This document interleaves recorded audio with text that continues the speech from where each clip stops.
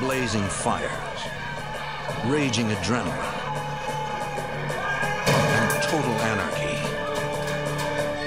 all within the walls of a federal prison. FBI tactical teams and negotiators work around the clock, trying to avoid a small-scale war and keep nearly 100 hostages alive.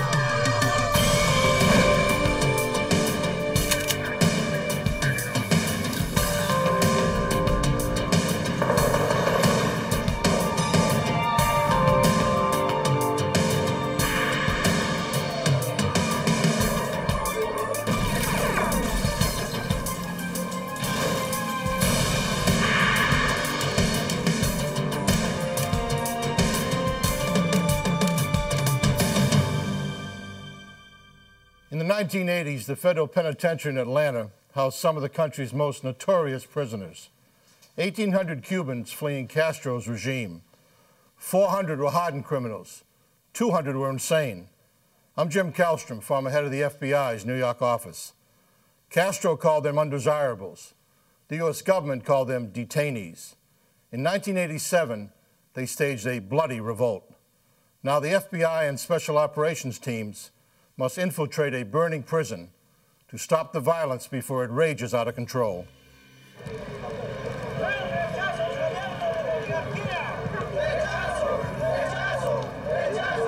Cuba, 1980.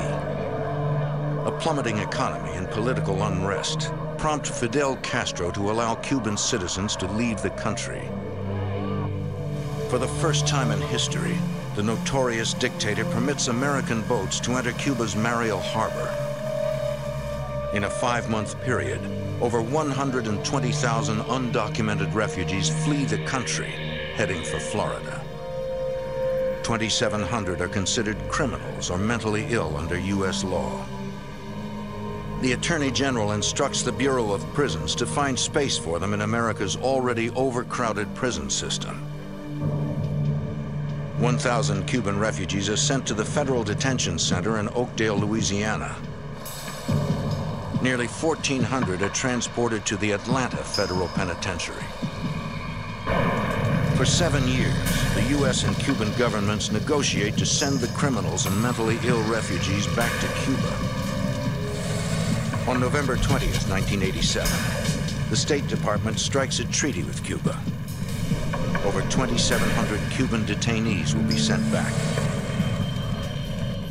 Within 24 hours, Cuban detainees in both prisons get news of the decision.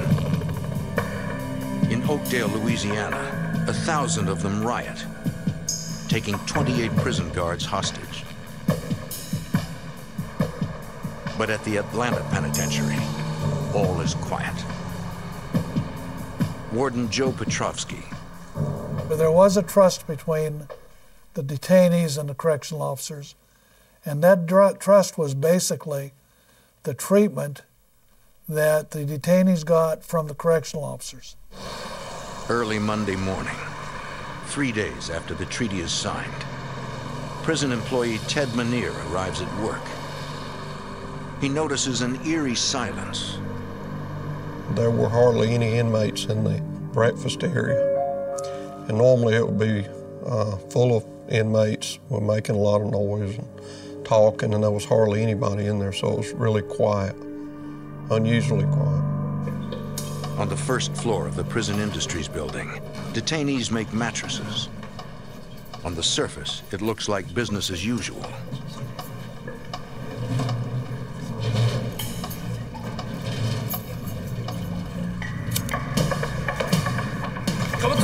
But in an instant, detainees overpower their guards and ignite fires.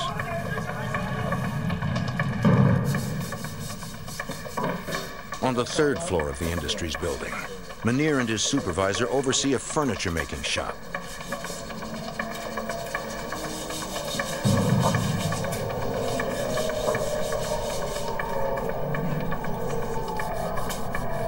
In a matter of minutes, the riot spreads to the rest of the floors.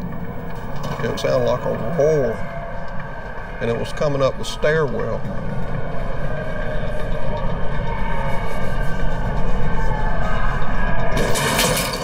got the door down. And they just came running in. And they had these hoods over their head, like they were made out of gray t-shirts or gray sweatshirts. And they just had holes poked out for their eyes so they could see. Manier tries to report the emergency, but he is attacked by one of the rioters. And I don't know if he was trying to hit me or just the telephone out of my hand. He knocked the phone out of my hand that went across the room. Prison employees are facing their worst nightmare. Although they are well aware of the risks, they never thought it would happen to them. But we did realize there was a threat, but I guess you think you can control it. When you work with inmates, you get used to them, and sometimes you forget who they really are. The guards and factory workers are helpless.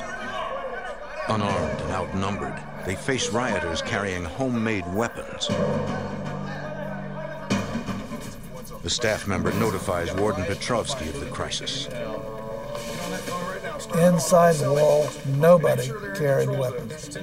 The inmates always vastly outnumbered the staff. So if we had weapons in there, we could lose those weapons. The only weapons that we had was weapons in the tower. Petrovsky alerts the FBI and the prison's regional director. I try to give him an assessment of exactly what transpired and brought him up to date. As fire spreads throughout the Industries building, the detainees force the guards and employees into a tool cage and lock the door. We kind of thought that unless there's some miracle, that we would probably just burn up, because there's no way to get out of one of the cages. The riot spreads throughout the entire penitentiary complex.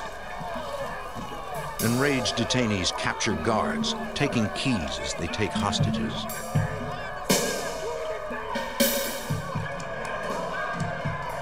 They begin to release the regular prison population from their cells. The riot is beyond containment. The detainees now control most of the central buildings.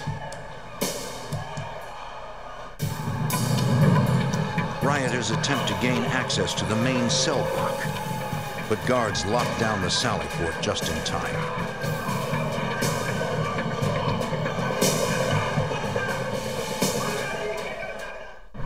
As flames and smoke engulf the massive prison complex, nearly 100 guards and employees are trapped inside.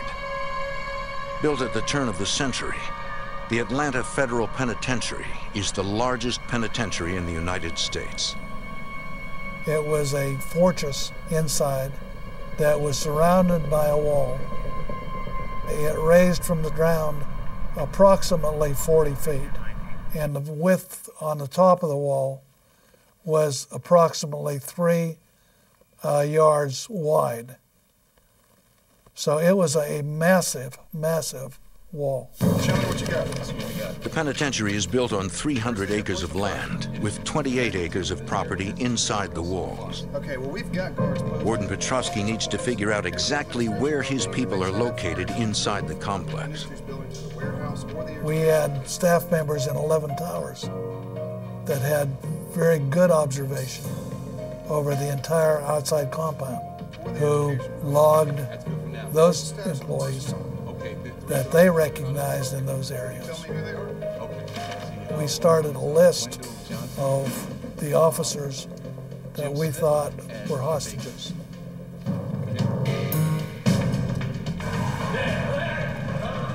Ted Manier and his colleagues are trapped inside an equipment cage in the burning Industries building.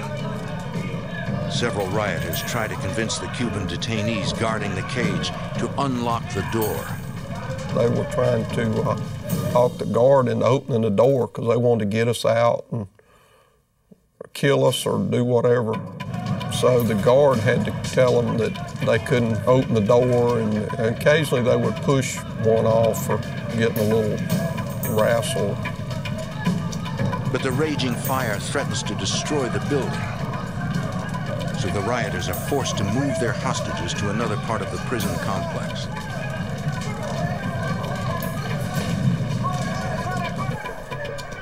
The only route takes them across the yard in clear view of the towers.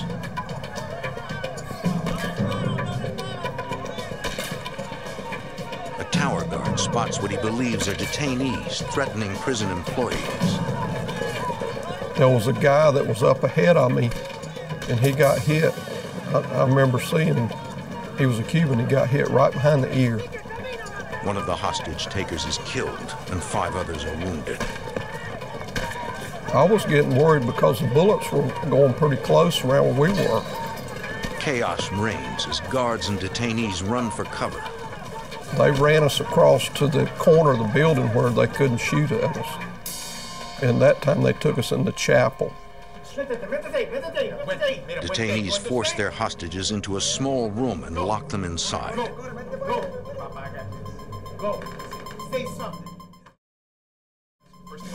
Less than an hour after the riots begin, FBI agents from the Atlanta field office arrive at the penitentiary. The FBI has jurisdiction over criminal matters in all federal prisons.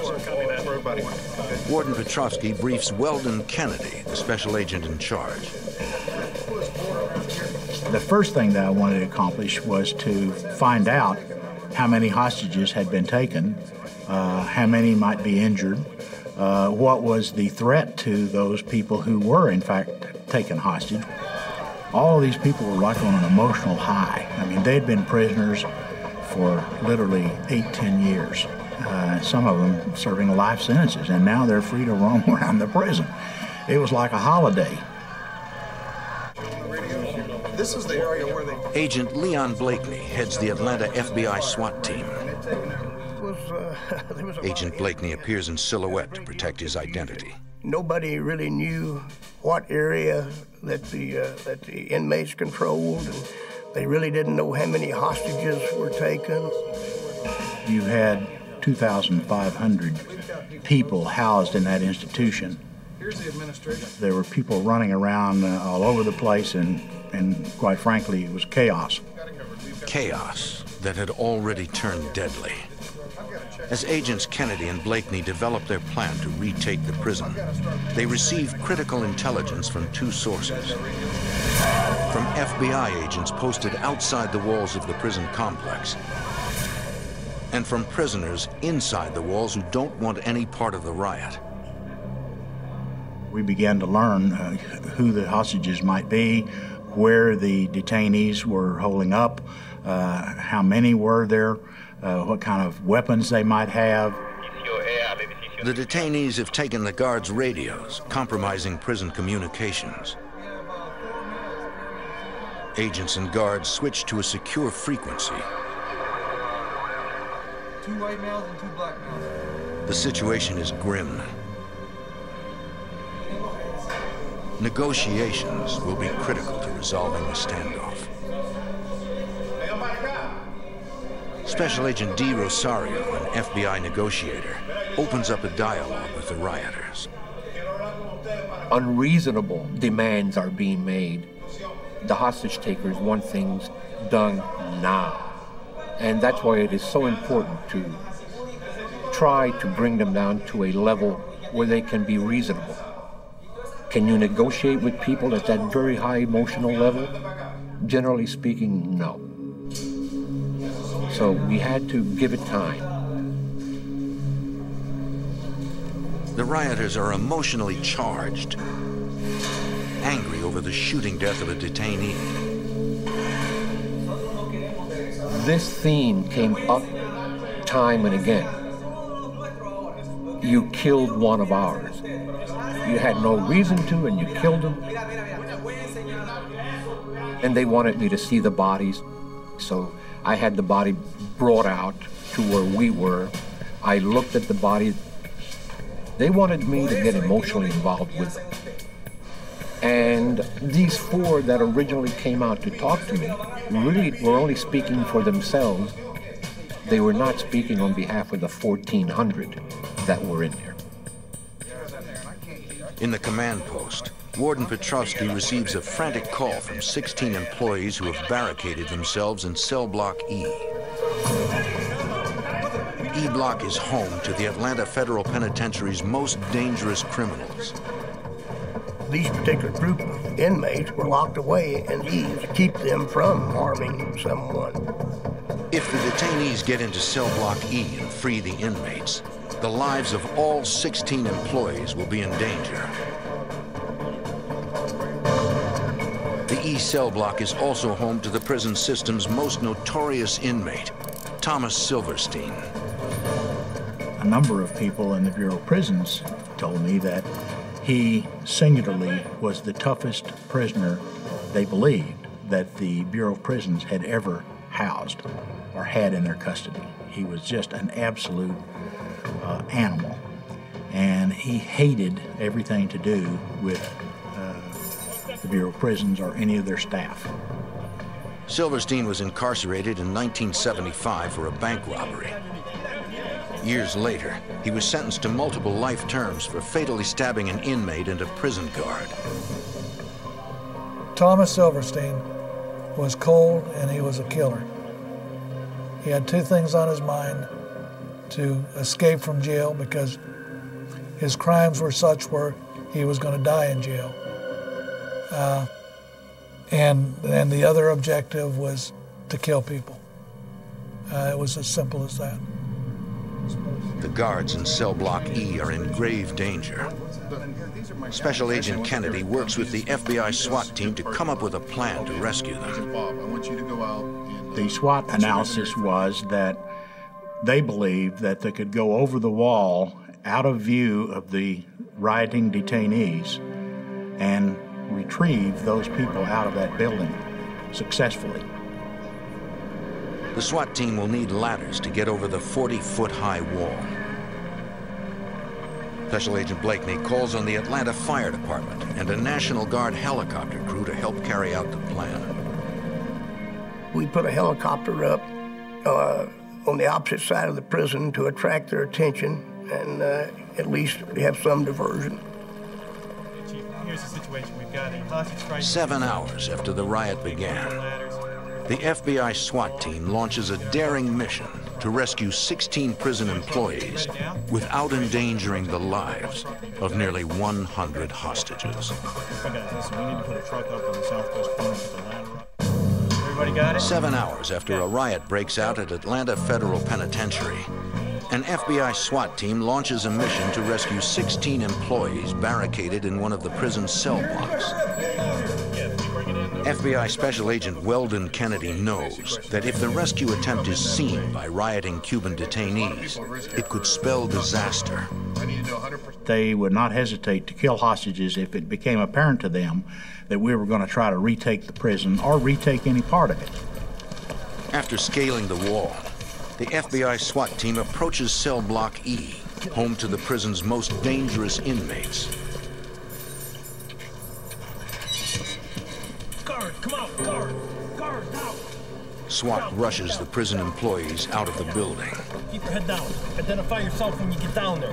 Across the prison yard, 27 employees, afraid for their safety, have barricaded themselves inside the prison hospital. Frustrated, they watch as their colleagues are escorted to safety. FBI SWAT team leader Leon Blakeney. You know, they're screaming, frantic, you know, come and get us, come and get us.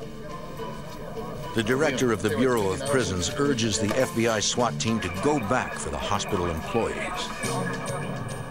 The SWAT personnel informed me that there was a 100% probability that they would be detected going over the wall to try to effect a rescue of the hospital people.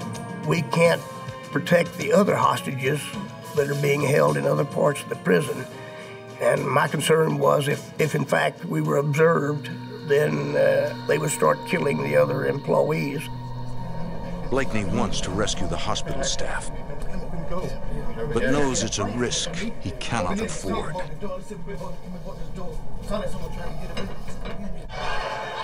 The detainees break into cell block E and release the inmates.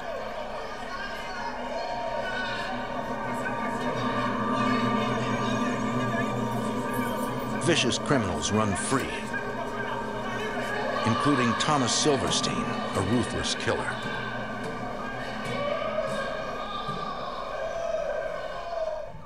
As darkness falls, 3 buildings have been consumed by fire. Nearly 100 guards and employees have been taken hostage or have barricaded themselves inside the prison. Prison employee Ted Manier is being held inside a room in the prison's chapel. So a man came up to the window, and he wasn't a Cuban. And the guy beside me said, "That's Silverstein." And he came inside, and he had a flashlight, and he started shining his flashlight. He shined the light on me, said, "Don't I know you?" And I told him, "No." I said, "I've never seen you before." And he said, "You don't know who I am?" He looked worse than anything I've ever seen in any type of movie or anything. And when you look at him, you know he isn't a normal. There's something strange about him. He's really scary. Detainees finally distract Silverstein and he leaves without harming the hostages. On day 2 of the standoff, FBI Tactical Commander Danny Colson arrives at the prison. You could hear this huge roar. It was like a million bumblebees. You could almost feel the energy of those rioting prisoners. Colson started the FBI's hostage rescue team, an elite counterterrorism group in 1982. The HRT is law enforcement's equivalent to the Navy SEALs or the Army's Delta Force. The only unit in the United States that has a sophisticated explosive or thermal breaching capability is the FBI's hostage rescue team. But the HRT is already tied up, handling the riot at Oakdale. So I was going to a very difficult tactical assignment without the team I was used to commanding. Despite not having the hostage rescue team available to him, Colson must still develop a full-scale tactical rescue plan. He faces several obstacles. A prison is built to keep bad guys in. You have barred doors, you have steel gates. Well, these same type of things keep a rescue force from getting in. I needed help from the military, primarily from the Delta Force. Delta Force is the Army's Special Operations Unit, but using them at the prison would be illegal. A posse comitatus law was passed right after the Civil War, and that law prevents the military from being involved actively with their personnel in civil law enforcement. Barring approval from the White House, the FBI must rely solely on civilian law enforcement. Weldon Kennedy assembles over 400 SWAT members at the prison. We had SWAT teams from all around the country, Chicago, New York, as well as, of course, the immediate surrounding area. We figured that based on the capability we had, we were probably maybe an hour away from getting in to rescue the hostages. We were all concerned that they started killing hostages. We were helpless to get in there. And that's one of the reasons that De Rosario and the other negotiators were working so hard to try to get somebody to talk to calm the situation down. But the negotiations are not going well. None of the rioters De Rosario has spoken with has enough power to influence the detainees. The negotiators need a different approach. We could be here for a very long time unless we come up with a group of people in there among the detainees that can speak basically for, if not all of them, for the majority. Rosario asks prison employees which detainees command the most respect. Files of these people were opened to us, and we looked at several of them, and we decided on 5 or 6 men.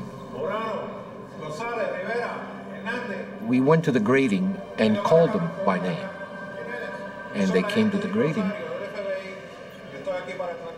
and we invited them to come over to our side and sit down at a table with us and talk with us. The detainees agree to talk with negotiators. And we began our first serious conversations in terms of how can we resolve this? What is it that you're looking for?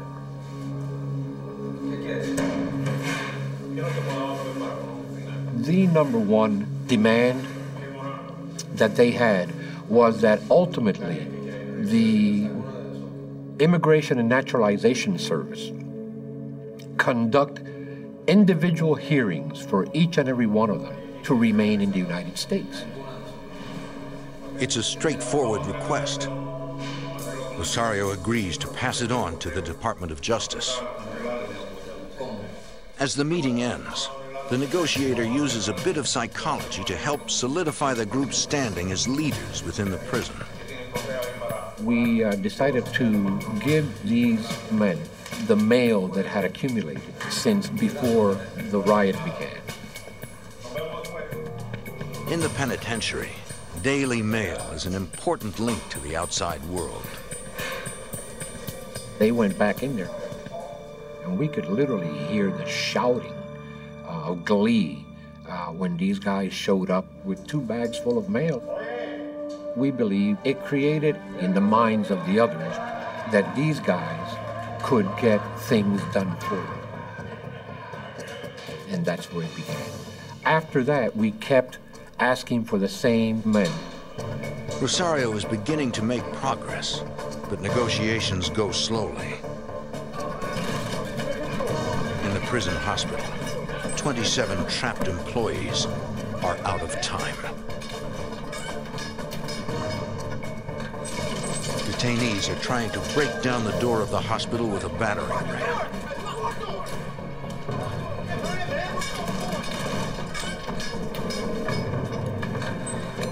The employees call Warden Petrovsky in the command center. Warden Petrovsky relays the information to Weldon Kennedy. Detainees could break through the hospital doors at any moment. We had 27 people in there, and there was concern that once the hospital was taken over, they might be injured or even killed. So the ram is going, we can hear it as a matter of fact, banging the metal doors of the prison. Bureau of Prison officials worry about what could happen if detainees get access to the drugs and narcotics stored in the hospital. What about right here? Weldon Kennedy asks HRT Commander Danny Colson for a second assessment. I said, yeah, we can get them out. We can go over the wall. We can defend the area with a perimeter and slide them out over the walls, and we're out of there. Colson's biggest concern is that the detainees are watching news coverage of the riots. Inmates were watching TV to see what we were doing as much as they could. And they could very well believe that a rescue of the entire prison was underway, and then they could start executing the hostages. Hospital workers are moments away from becoming hostages, or worse. So here we have a huge dilemma. Do we go in and take those people out of the hospital and save them, or do we let them be taken hostage? Kennedy decides a rescue is too risky. My decision was based on all the information that I had.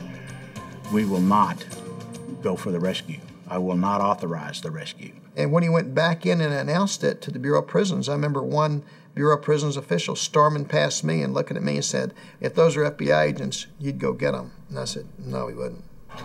Weldon Kennedy wonders if he has just signed a death warrant for 27 innocent people. For 2 days, a riot rages at the Atlanta Federal Penitentiary. Dozens of Cuban detainees now control the prison. 27 Bureau of Prison employees are trapped in the prison hospital. Weldon Kennedy, special agent in charge of the FBI's Atlanta field office, makes a tough decision. If we entered the penitentiary, if we tried to retake it, there was a threat they were going to immediately kill them all. Kennedy decides not to launch a rescue mission. 2 hours after the decision, communication is lost with the employees in the prison hospital. It's the warden. Pick up if you hear me. I knew that if anything happened to any one of those 27 people, that I would forever live with that as being the person responsible. Guards stationed at the prison towers gather intelligence as detainees move hostages across the prison yard. One guard calls the FBI command post with a disturbing development. A group of detainees is dragging acetylene tanks into a basement where they can access the prison's utility tunnels. Danny Colson is the FBI's tactical commander at the scene. They might be able to bring those tanks, get enough of them underneath our command post where the tunnels ran, and cause an explosion which would have decimated the command post and maybe have allowed them to escape. Colson and the FBI SWAT team prepare to go down into the tunnels. The tunnels were designed for two purposes. One is all the utilities went through the tunnels, the steam pipes, the electrical pipes, and they were big tunnels. There were also ventilation tunnels that started big enough for a man to walk in standing up and ended up only a few inches high. Colson and SWAT team leader Leon Blakeney have no idea what they will encounter once they are inside. Prison maps aren't reliable, and communication with agents above ground is not possible. As the team makes their way through the underground maze of pipes, they encounter a group of detainees. Leon Blakeney. Once we got in the tunnels, we discovered then that in fact the Cubans were in there. And oftentimes we'd come in very close proximity to them, within 10 feet of them. There would be a bunch of them and we'd confront them, and fortunately every time they'd turn around and run. The SWAT team is unable to find the acetylene tanks in the vast underground system, but they are convinced the detainees are exploring the tunnels for a possible escape route. We decided that the tunnel system was a real threat to the successful resolution of the crisis. Ultimately, we were able to station SWAT teams down there. The Chicago SWAT team handled one part of the tunnel system, and the Washington Field Office SWAT team handled another part of the tunnel system. On day 3 of the standoff, Danny Colson receives intelligence from agents with high-powered binoculars positioned around the prison. The detainees have moved nearly all the hostages to a building known as the American Dorm. Colson begins to formulate a tactical rescue plan. What do you think I mean, what can it... Outside the prison, crowds gather. Families of the hostages, the prison guards, and even the detainees wait for information about their loved ones. The media covers breaking news from the penitentiary. There was hundreds of media people there. There were networks, there was local TV. They established a tent city right across the street from the prison. A single reporter and a simple error threatened to bring the standoff to a violent end. Special Agent D. Rosario. The New York SWAT team was coming off shift, and the Chicago SWAT team was coming on shift, and they passed each other right at the steps of the administration building. And it looked impressive because there was two very large groups of armed men, all dressed in black. A local reporter in Atlanta is watching this and sees these 40 or 50 men dressed in SWAT gear going up the front steps, and jumps to the conclusion and says so on live TV that, well, there they go, looks like the FBI is going to retake control of the prison. When the detainees see the media report, they take immediate action. They brought several hostages out to the yard. And for the benefit of our cameras, so we could see them, they brought these hostages out and they poured gasoline over them.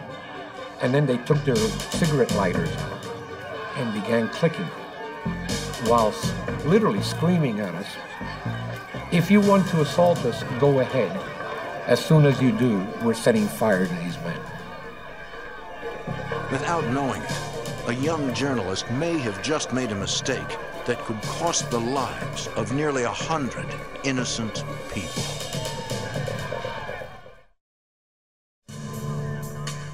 At the Atlanta Federal Penitentiary, FBI agents negotiate with Cuban detainees who have taken over the prison.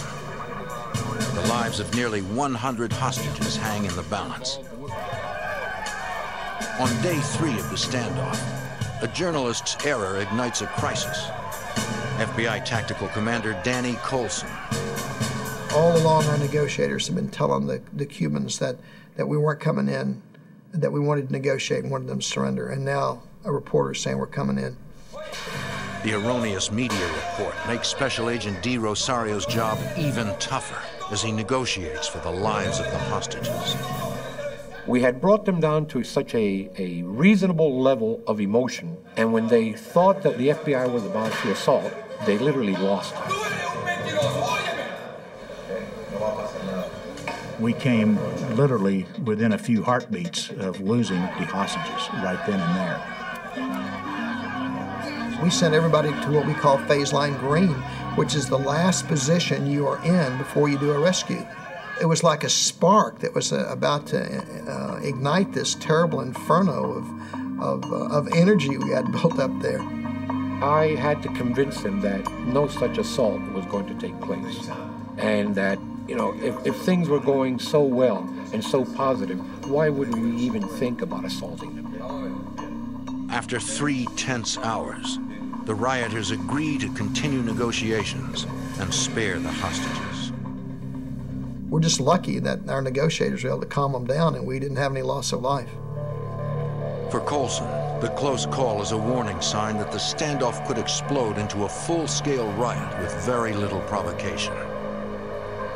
At the end of day 3, he obtains presidential approval to deploy Delta Force in a civilian crisis. The Special Operations Team arrives in Atlanta disguised as FBI agents. There were 3 things that I desperately needed from them. The first was their breaching capability. They had all the breaching capability that would be necessary to get back into that prison to do a dynamic rescue. They had the ability to use explosives to blow steel doors down or blow locks out. They had the ability to use thermal devices to cut in an instant through steel and cable. The second thing I wanted was their sniper capability. When we went into that prison, if we had to go in, I wanted the very best snipers I could find doing cover for my men as they went in. The other thing is they have tremendous medical capability. They travel with a complete hospital. They set up with the doctors, nurses, emergency equipment, the latest state-of-the-art everything. If Delta Force or FBI teams engage the detainees in combat, the military hospital is prepared to treat any injury. They can bring their doctors right in with us. They can pop a chest and do open heart surgery right there in the premises if necessary. For the next several days, Delta Force snipers keep the detainees under constant surveillance. The rioters are working 24 hours a day, making weapons by the thousands. There's all kinds of steel inside the prison, and they're very resourceful with the equipment. They ground weapons into spears. Each one of them must have had at least 2 weapons. Delta Force sets up surveillance cameras all over the complex to track the movement of the detainees. Agents look for ways to get closer to the areas where the hostages are being held. If the Cuban detainees decide to kill the hostages, the tactical team must be able to launch an assault on a moment's notice. We've got 2 people guarding the American dorm. This is not something where you play a video game and after it's over, you hit your reset button and everybody's alive again. You're talking about the lives of human beings here, and you have a tremendous responsibility to try to get those people out. Colson and Blakeney go back into the tunnels underneath the prison. One of the tunnels leads to the prison's electrical room. It's located right outside the American dorm, where most of the hostages are held. We were literally on the other side of the window from inmates that were right across the walkway from where the hostages were being held. By doing that, we moved our response time from half an hour to 10 seconds. It was a tremendous leap in our capability at that point. With the FBI SWAT teams and Delta Force in place, they will be in a better position to protect the hostages if negotiations break down. Until they start harming a hostage, there's no reason for us to try to gain forcible entry to save these people. We therefore will wait as long as it takes. The rioters have enough food to survive for up to a year. The day after Thanksgiving, they erect a Christmas tree on the roof of the building. That was very disheartening to us. Maybe they didn't intend it psychologically to be that way. We interpret it as we are going to be here through Christmas. On day 8 of the crisis, prison guards stationed in the tunnel hear the sound of a drill. One guard recognizes the voice of Thomas Silverstein, the most vicious inmate in the federal prison system.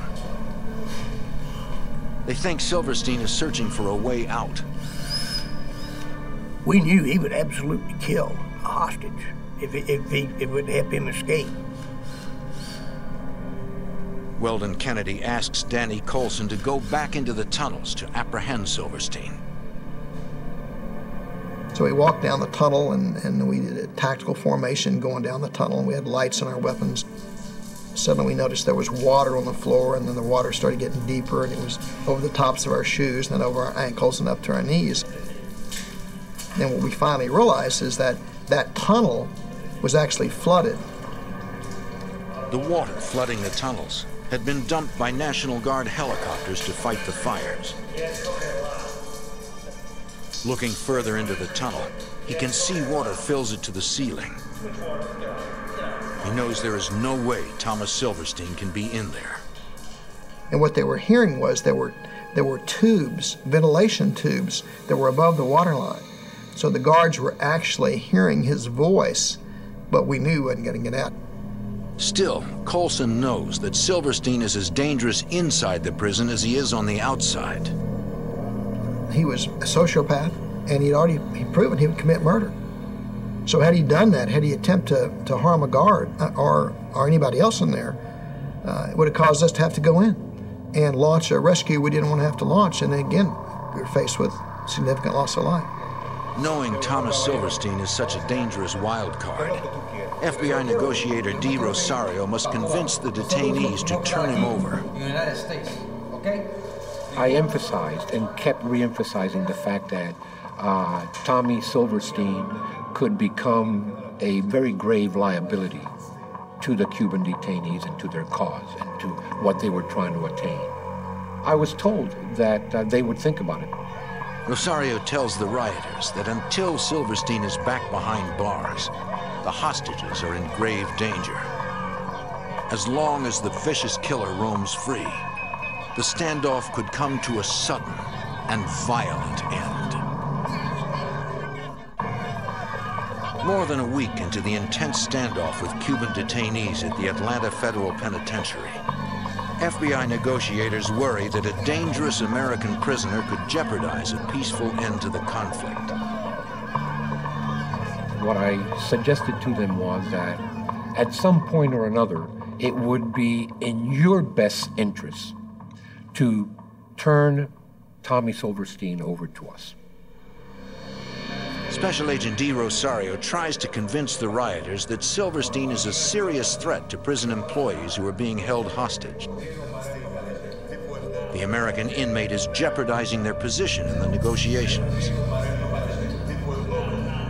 A short time later, a large group of detainees appears at the Sallyport gate of the main cell block. And there was about 100 Cubans screaming, waving their sabers in the air.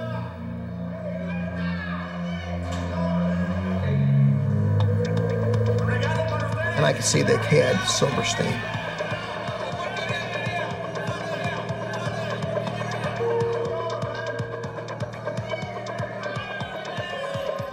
And in the midst of all these screaming Cubans, they literally threw Silverstein at us. Detainees tell agents how they captured Silverstein. So they gained access to the pharmacy. They took some narcotic. They put it in a can of fruit cocktail, which he was known to like, and fed him fruit cocktail laced liberally with this drug, which in effect knocked him out. The FBI viewed Silverstein's capture as an act of good faith. That told us a lot. They don't want to hurt the hostages. It showed the negotiators that these Cubans were responsible. They were willing to do things to cooperate with us in order to reach a common goal, which is a great step in any negotiation process. On December 1st, a separate riot at Louisiana's Oakdale Penitentiary is resolved. The Cuban detainees incarcerated at Oakdale agree to release their hostages if the INS will review their cases. The government of the United States, through the voice of the Attorney General, told them, you know, it's not unreasonable to give you a hearing. D. Rosario offers the Atlanta detainees the same deal.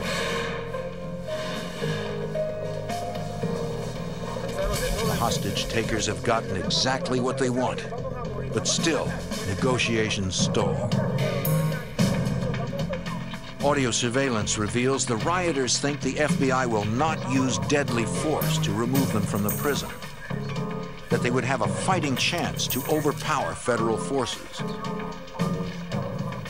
The Cubans thought that the FBI and the other assets would come in with nightsticks and batons and just duke it out. The next day, Colson decides to send the hostage takers an indelible message. The detainee agrees to talk with Colson. And he said, I need to go to the restroom. So I said, wait right here.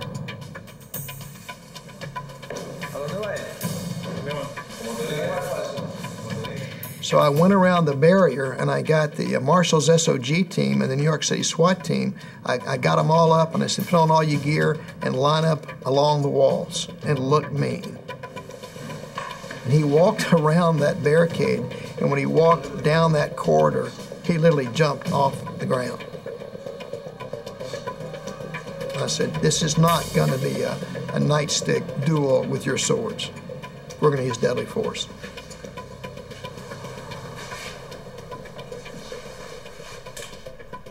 The rioters agree to the terms of the surrender. On day 12 of the standoff, the Cuban detainees release their hostages. I will never, ever forget those guys coming through that sally port and walking right by me, and the look of relief. They were haggard and they were tired and they were worn out, but this great sense of relief, and they were all smiling ear to ear. When we finally walked out with hostages, not one of them having been harmed in any way, we regarded that as a huge success. After 12 intense days, the Atlanta Prison Riot is over. One of the most important things, it sort of focused the American public on the plight of the Cubans. And I think that was important. They did have a story to tell. They just told it in the wrong way. After the riots, all detainees are granted an INS hearing. Some are released. Others with criminal records or mental disabilities are repatriated back to Cuba. The rest remain in prison. In Detroit, a brutal gang strikes again and again, targeting residents in terrifying home invasions. They attack quickly, take what they want, and leave no evidence behind. As the assaults continue, the FBI and local police join forces to stop the terror. In the end, authorities come face to face with a vicious gang that refuses to be taken alive.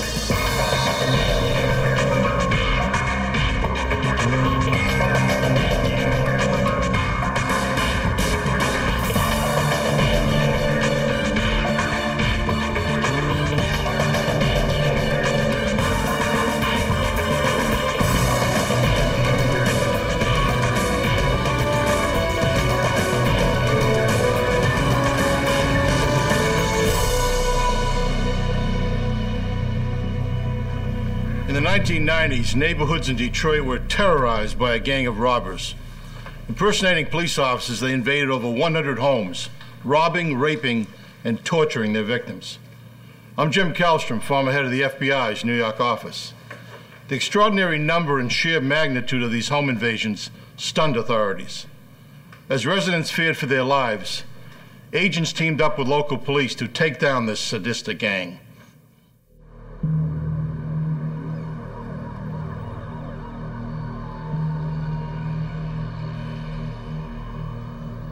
Detroit, Michigan, February 1994. In some neighborhoods, narcotics trafficking is a way of life, and drug busts by the local police are routine. This raid is anything but routine.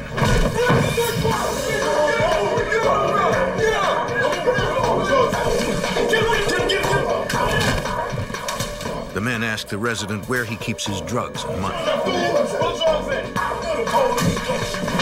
He refuses to talk, confident that police officers would never hurt him. You're the police, you can't shoot me.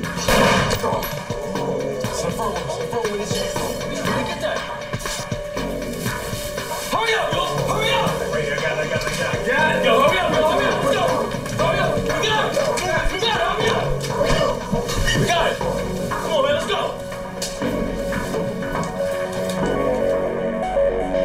The man calls police and reports that officers broke into his home, assaulted him, then stole money and jewelry. The patrolmen know the resident is a local narcotics dealer. They also know there were no drug raids scheduled for that address. Could these home invaders be rogue cops? The incident is part of a wave of excessively violent home invasions plaguing Detroit. Give it up! I don't want to have to hurt you, old woman! Averaging more than one a week, they spread fear throughout the city. Give it up!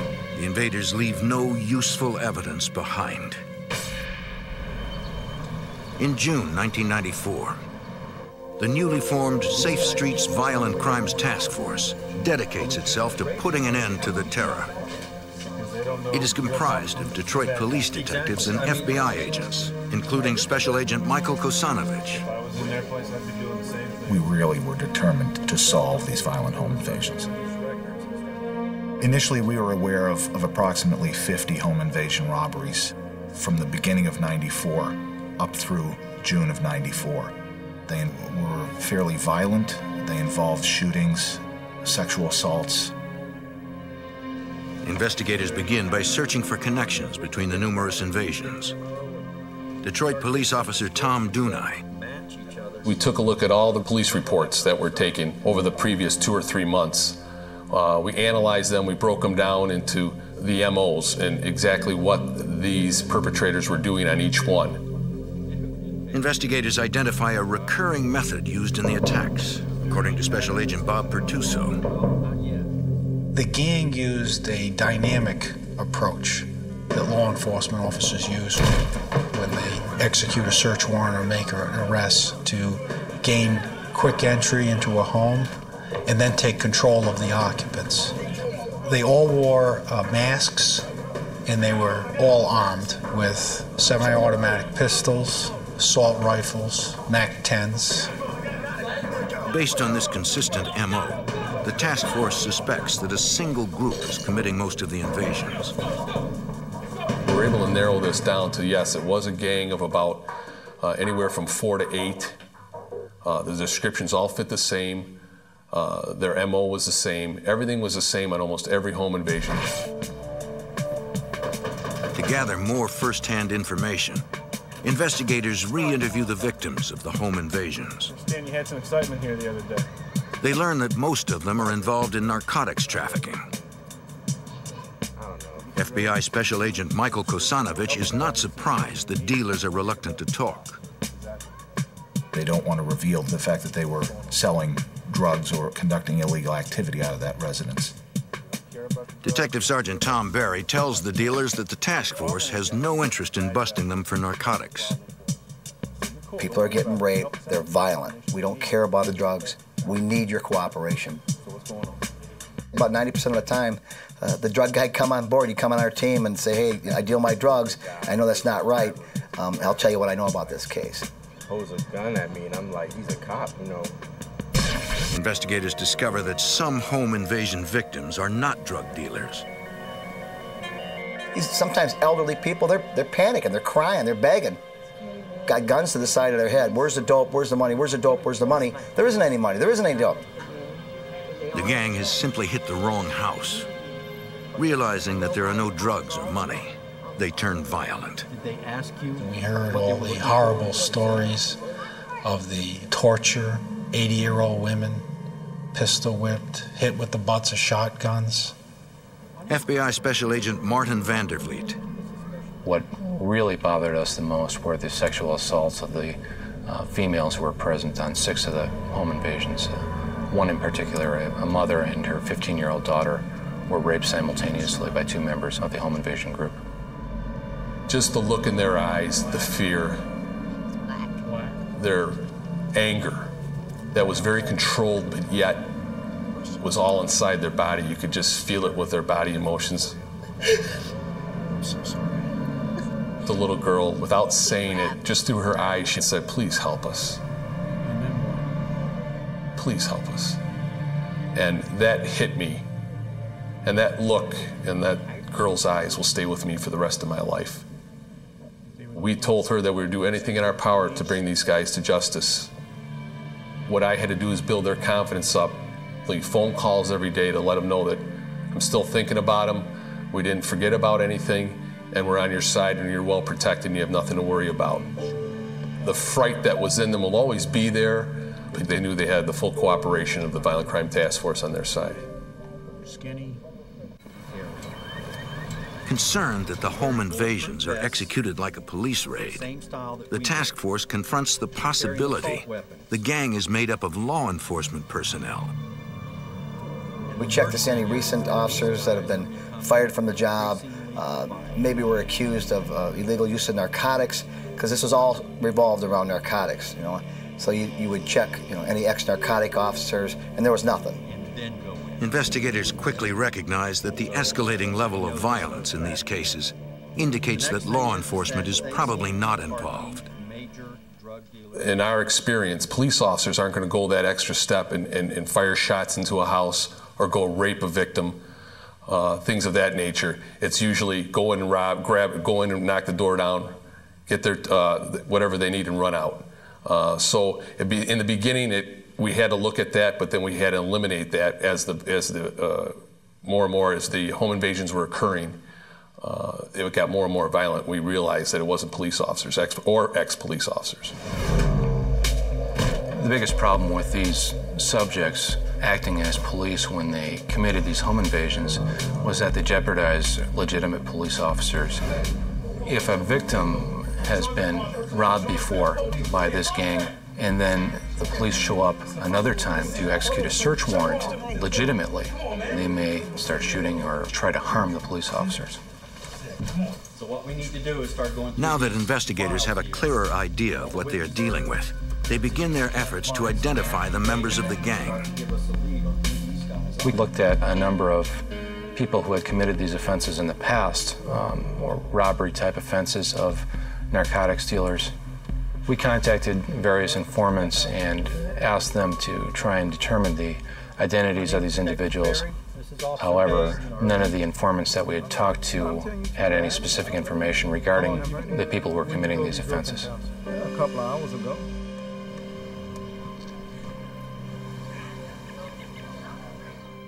Over the next month, the home invasions continue, but the task force makes little progress.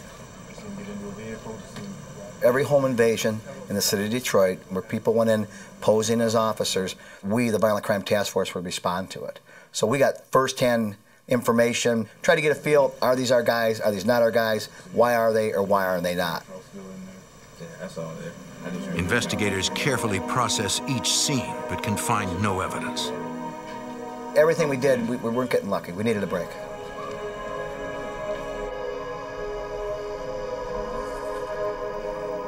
July 26, 1994. Nearly 2 months after the investigation began,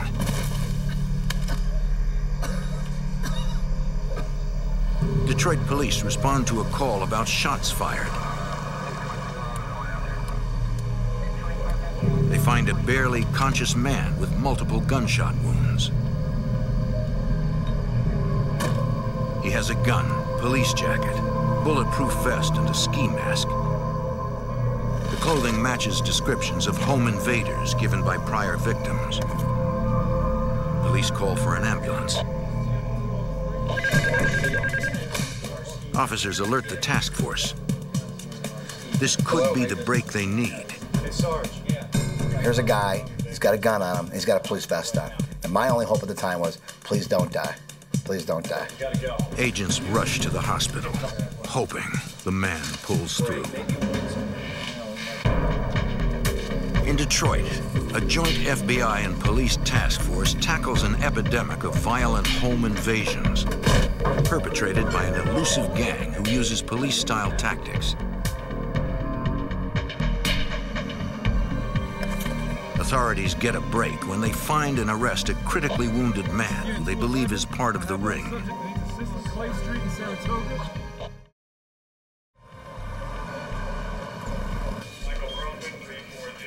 FBI agents go to the hospital to question the suspect.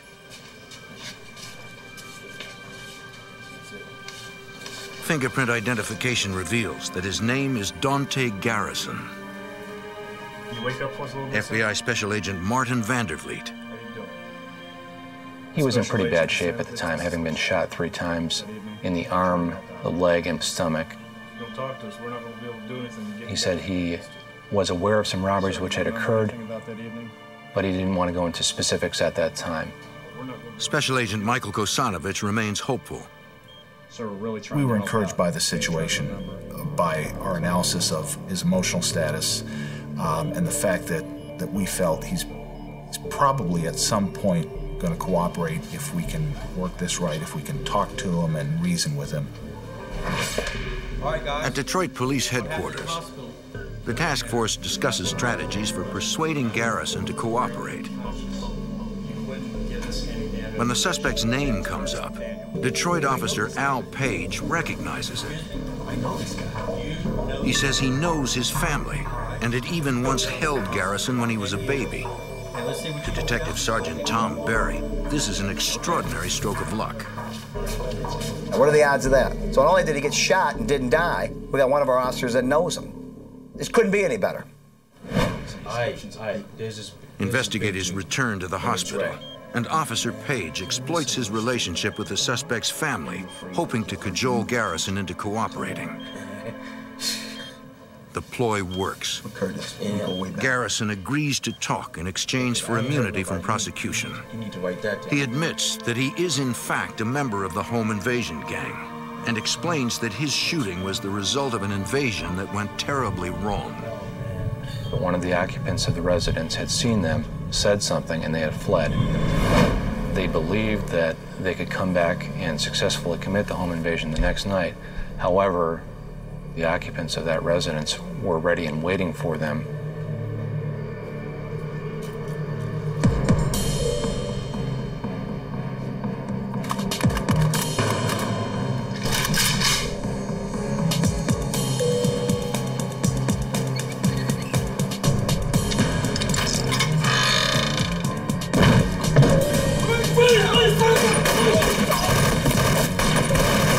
Garrison was hit 5 times. The gang fled, leaving the wounded Garrison to fend for himself. Special Agent Bob Pertuso. And that was the difference between these criminals and law enforcement. A law enforcement officer would not leave a fellow officer shot in some backyard. Knowing Garrison is in poor physical shape, the task force keeps the interview short. They need to keep him healthy. He was eventually moved out of the hospital and allowed to recuperate at home. Good job, partner. Once he became capable of moving around without any assistance, it was decided that we should take him to an off-site location to have him fully debriefed. The FBI secretly moves Garrison to a safe house outside of Detroit. Investigators inform him of the potential consequences of cooperating with the task force, according to Detroit police officer Tom Dunai. We let him know that there is a real risk of him losing his life if these guys ever found out that he's talking with authorities about what has occurred. And he wanted protection to make sure nothing would happen to him. And naturally, we gave that protection to him and let him know his name wouldn't be brought up until the day of court. The way it worked was during intensive interviews, Garrison reveals that the gang has several more members than previously suspected. As it turned out, it wasn't the same group of individuals who were committing these home invasions every time. It might be from 3 to 10 members. And it really depended on who was available when the call went out, who could respond to commit that home invasion that evening. If they were available, they would go. And if they needed money, they would go. If they didn't need money, maybe they might stay home that night. He's like, Garrison divulges that 2 career criminals control the gang. Obie Carter and Andre Woods. Obie and Andre Woods directed and determined which targets would be hit and which individuals would go on specific home invasions. Once a residence was targeted for a home invasion, Obie Carter would page all the gang members that were going to be involved that night. A few of the members would go out and conduct some surveillance on that location. They would try and identify residents, how many, ages. They would return back to the gang, debrief everyone, and then meet again later that night to actually conduct the home invasion. Garrison reveals that Andre Woods actually stages mock-up raids for training purposes. Andre Woods had taken the gang members to vacant houses to practice police-style raids, so that they would be familiar with techniques as far as how to make entry into the residence. They would enter just as the police would enter to secure it. Once the residents are neutralized, the gang interrogates the victims. You make them pay. According to Garrison, Woods is extremely violent. He rapes some of his victims and tortures drug dealers when they won't talk. A lot of times, if the victims would not tell them where the money or the drugs were, they would physically beat them or shoot them until they were willing to provide that information. Garrison describes one home invasion in which the gang tortured an elderly drug dealer. They put the guns to him. Where's the dope? Where's the money? I don't know what you're talking about. I don't know what you're talking about. They shot him in the leg. And he's in agonizing pain, and they're just hammering him again. And they didn't want to kill him. They wanted him to tell them where the drugs and the money was. Shot him again in the leg and said, "Hey, MFer, where's the drugs? We know you got the drugs. We know it's here. Where's it at? Give us, or you're gonna die, you're gonna die, you're gonna die." And they shot him again. He told them where it was at. Got their money, got their drugs, and they're on their way.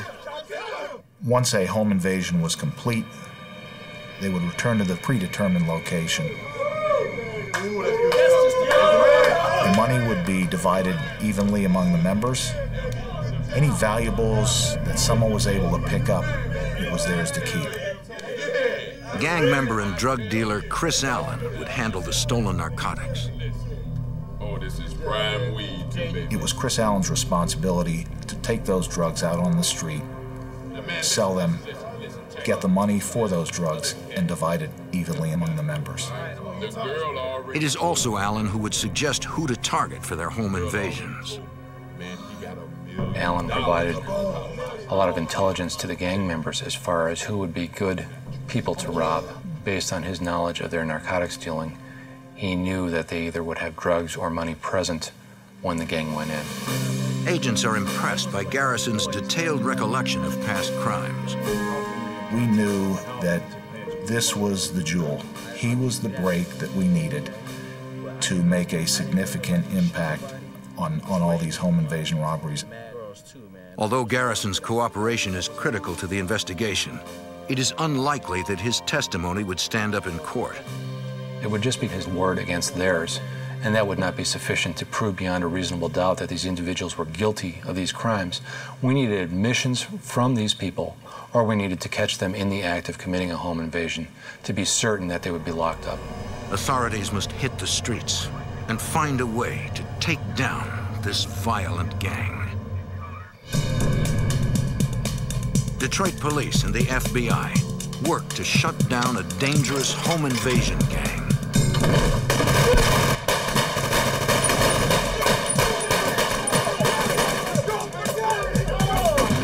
They get a major break when a gang member is found shot and begins cooperating with the investigation. Those are all the names I know. You know where they hang out? What neighborhoods they live in? Nah, man, they wasn't like my boy. A joint FBI police task force begins using the informant's information to identify more gang members, according to Special Agent Martin Vandervliet. A lot of them had criminal histories that matched up with what was occurring. We felt they were likely involved in this based on that. And we went out and did physical surveillance of their residences and could see that they were associating with other members of the group. Although investigators have received detailed information about the gang's infrastructure from their cooperating witness, the task force needs more evidence to build their case. Authorities show photo lineups of the suspects to the gang's victims, hoping they can identify their attackers. Take your time. Detective Sergeant Tom Berry. The bad thing that we ran into is the victims could not identify them. They were in masks, everything went by in a flash, they put them down on the floor. They could not identify them. Another set. The inability of witnesses to pick out their attackers hurts the case. Take your time. Special Agent Michael Kusanovich. No. We don't have enough information to conduct search warrants, to make any arrests. All we have is one individual who's providing information. What we're now looking for is additional fresh information to allow us to go further in the investigation. The task force asks a federal judge for permission to use wiretaps. If they can prove that there is an ongoing pattern of felonies by the gang, they can take down the entire organization on federal racketeering charges. And apparently he's also one who has trained gangs. A few days later, in the early morning hours of September 4th, 1994, police respond to a report of shots fired at an illegal after-hours gambling house. It is owned by Andre Woods, one of the gang's leaders.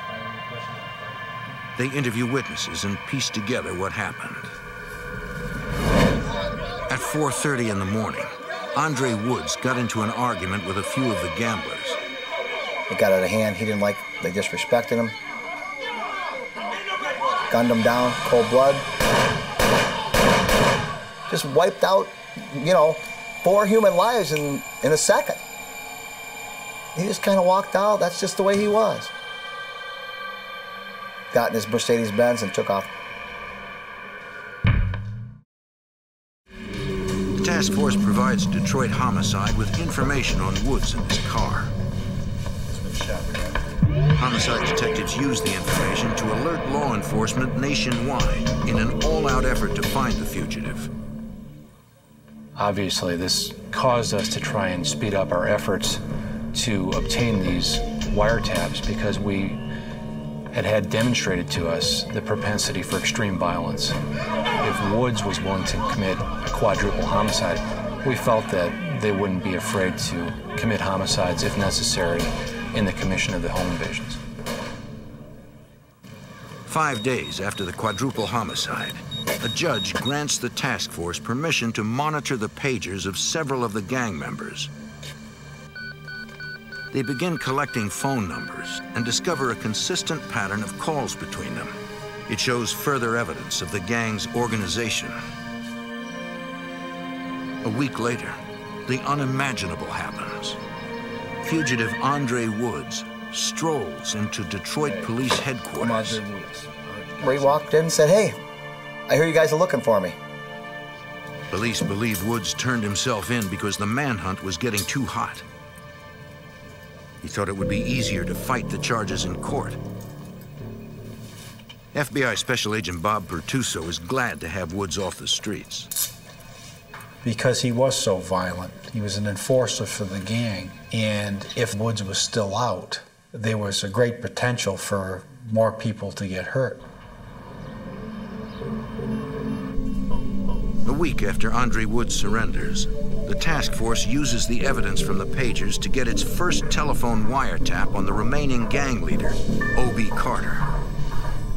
We were hoping to be able to identify past home invasions, proceeds of those robberies, and most of all, identify future home invasions so that we could prevent them or catch these individuals in the act. The task force also places Carter under surveillance by a Detroit police crew that includes Officer Steve Miller. The guy was really surveillance conscious, so it was a pretty hard target to follow, but we were able to follow him. The information gathered through surveillance, combined with the evidence from the wiretap, gives investigators further insight into the gang's activities. We were able to start to watch their moves and start to anticipate as opposed to react. Anticipate where they were going to strike and which members were going to be involved in the next home invasion. Monitoring phone conversations, they learned to recognize gang members' voices and code words. The gang calls their home invasions licks. Detroit police officer Tom Dunai. After we kind of knew that they had just got done with a lick, they all get on the phone and start talking about it and laughing about it and telling how much money they got out of a certain house or how many guns they got out of a certain house. Then they would talk about narcotics that they got out of the house. From these intercepted details of the crimes, investigators are able to connect the gang to specific home invasions. They weren't very descriptive, but they were descriptive enough where we knew what they were talking about, what they got out of the house. So we were able to match that up with the reports of the victims stating to us what was taken from the house at the time of the home invasion. But it is still not enough. We didn't know specifically which individuals in that group had committed the home invasions.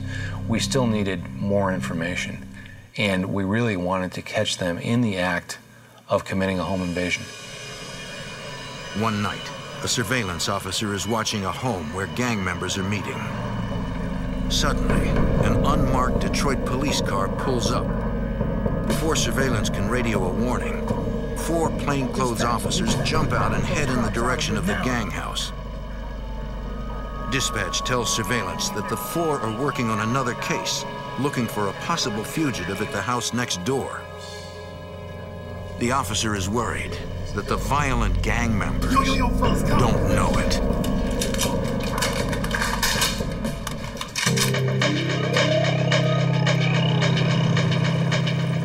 A Detroit plainclothes arrest team approaches a house, unaware that a vicious gang, armed with automatic weapons, is in the house next door. Yo, fellas, cops! Get ready. An officer assigned to surveil the gang watches anxiously, not knowing if the gang will think the officers are coming for them and open fire.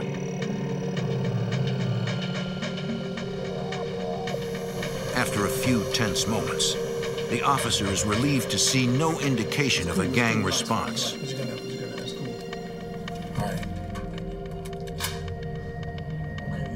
Go ahead, play cards, man. Go ahead, man. Take your time. Later, the joint FBI police task force investigating the gang monitors a wiretap on a gang leader's home. Detroit Police Detective Sergeant Tom Berry learns the gang did in fact know the arrest team was outside. Apparently they were getting ready to do a home invasion, and a police car pulled up. Home invaders don't know why these cops are out there. They thought they were coming after them. On the wire, what they said is that those cops would have came in here, we would have killed them, just killed them all. That made the hair on our arms stand up.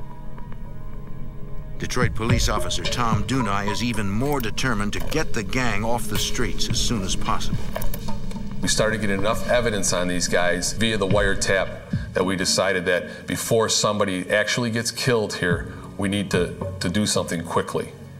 But investigators need direct evidence of the gang committing a crime to ensure convictions under federal racketeering statutes. Taking care of the warrants? Special Agent Bob Pertuso. Okay, great. They would be in possession of their weapons, they'd be wearing their bulletproof vests, they'd be in possession of the goods that they stole. To protect innocent bystanders, investigators decide to arrest the gang after they leave a home invasion. Special Agent Martin Vandervliet. We know they're going to be... We did not want to try and arrest them while they were in the house committing a home invasion and possibly risk a hostage situation. But taking down this brutal gang will be extremely dangerous. They had attempted to kill people, rob people, sexually assaulted women. Very violent. In fact, we had developed that information that they had planned to shoot it out with the police when confronted. Very difficult situation. We know they're going to have vests on. We know they're going to have automatic weapons. There was no doubt in our minds that these people, they weren't going to just throw up their hands and give up. They're going to shoot it out. You going with me out here for a minute? Because of the large number of individuals who were involved, as well as the weapons that they were carrying, they were heavily armed with AK-47s, MAC-10s, Uzis, all the dangerous weapons out there in the street. We believed that we needed to use a SWAT team to arrest these individuals. Agents meet with the SWAT commander who lays out the plan. The tactical squad responsible for making the arrests will hide inside an ambulance. And be taken down immediately. With its emergency lights activated, the ambulance will approach the home invader's vehicle from behind as if it were passing. Investigators believe that since the gang will have just committed a home invasion, they will try to remain inconspicuous and pull to the side of the road. And we're going to ram them with the ambulance. The 20 SWAT guys, all dressed in SWAT gear with bulletproof vests, are going to get out and get a half moon around them, so when they start to get out of the car or the van, we got them contained. We didn't want to get into a chase. That was one of our things we didn't want. That's why we decided to ram them, disable their vehicle. We didn't want to chase. The final component of the plan requires taking down the rest of the organization. We knew from past experience that only certain members of that group would be involved. It wouldn't be the whole group. So we had other police persons ready to make arrests at other locations for whoever was not present during that home invasion, as well as to execute 6 search warrants. We had hundreds of agents and police officers involved in our plans for the takedown of this group. For weeks, the task force works around the clock, monitoring wiretaps, looking for the right opportunity to spring their trap. Then, on November 9th, they hear gang members planning their next home invasion. When we intercepted conversations about a plan to do it in 2 days, we were at a great tactical advantage. We had our federal search warrant signed, we had the assignments to conduct the searches, and of course the tactical people were actually going to handle the arrest. Unfortunately, gang members don't mention where the home invasion will be. We don't know where yet. The next day, surveillance watches 2 gang members drive through a neighborhood as though scouting for a potential target. The task force now believes they know approximately where the home invaders will strike. Police headquarters, November 11th. With the home invasion only hours away, Deadly serious. the task force goes over the plan with team leaders one final time. Their intent To underscore the danger the officers face, they play a tape recording of the gang's threat to kill police. We played that tape for the people who were going to take these people down later on. This is the real deal. We're not playing with these people. These people aren't playing with you. They have no hesitation of killing a police officer. And you can just see the officers just intently staring. You know what I'm saying? This is real. These guys are going to kill us. At this point, we had been investigating this group for several months, and it was a relatively long-term investigation. And I think most of us on the task force wanted to conclude it, wanted to get them arrested. So we were pretty excited. I think the adrenaline level was pretty high, and we really were expecting that this was going to be the conclusion. One way or another, we were going to get these people locked up that evening. SWAT gives Officer Steve Miller and the rest of the surveillance teams armor-piercing ammunition for their handguns in case the takedown becomes a gunfight. We knew these guys wore the same kind of armor we wore, you know, exact same stuff in there, and we knew that they were shooting armor-piercing rounds out of their weapons, so, you know, we had to try to at least be on level par with them. That evening, surveillance observes the home invaders traveling in 2 cars. They drive to the area they drove the day before. Everybody's tightening up. They drive by the house and they leave. Well, they don't do the robbery. So we're thinking, what the heck's going on? FBI Special Agent Martin Vandervliet follows the gang from a distance. We didn't want to get too close because we didn't want to risk these individuals seeing police in the area and possibly aborting their raid. The home invaders enter a dark alley and suddenly cut their headlights. They disappear into the darkness, making it impossible to tell whether they parked or continued through the alley. We're not panicking, but where the heck are they at? Where the heck are they at? Police cannot move in for a closer look without potentially blowing their cover. If the home invaders get away, they will be free to commit another heinous crime. The FBI and Detroit police tail a gang of violent home invaders, hoping to catch them in the act. Authorities are anxious to bring closure to a 6-month investigation. Here we go. I'll be cool. Yeah, just lay back here. Lay back here. Just be cool. But when the home invaders cut their headlights, police lose them.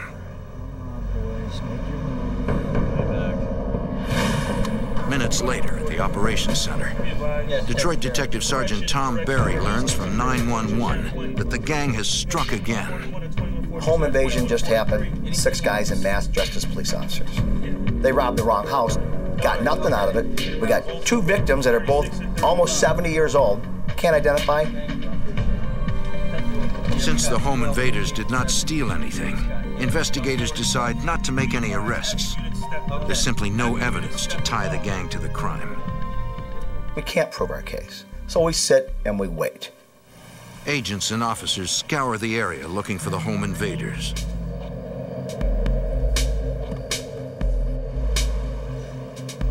A Detroit police surveillance officer doubles back to the gang's meeting place, thinking they will return there after the invasion. When he arrives, he sees them coming out of the house, dressed in their raid clothes and getting into a van. It appears that the gang is heading out for another robbery.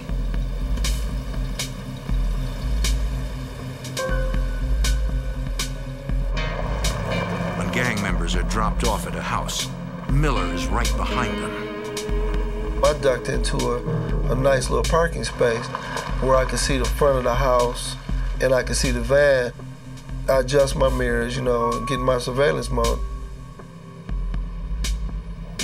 Finally, authorities are in position to actually see the home invaders commit a crime.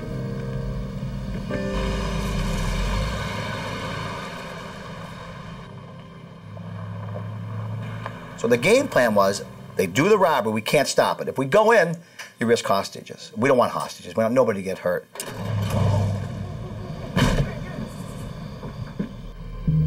Suddenly, Officer Miller notices the home invader's van creeping up behind him. My heart starts pounding, you know, I'm like, this guy saw me. I got my weapon in my hand, you know, and just in case anything happens, you know, I gotta be ready.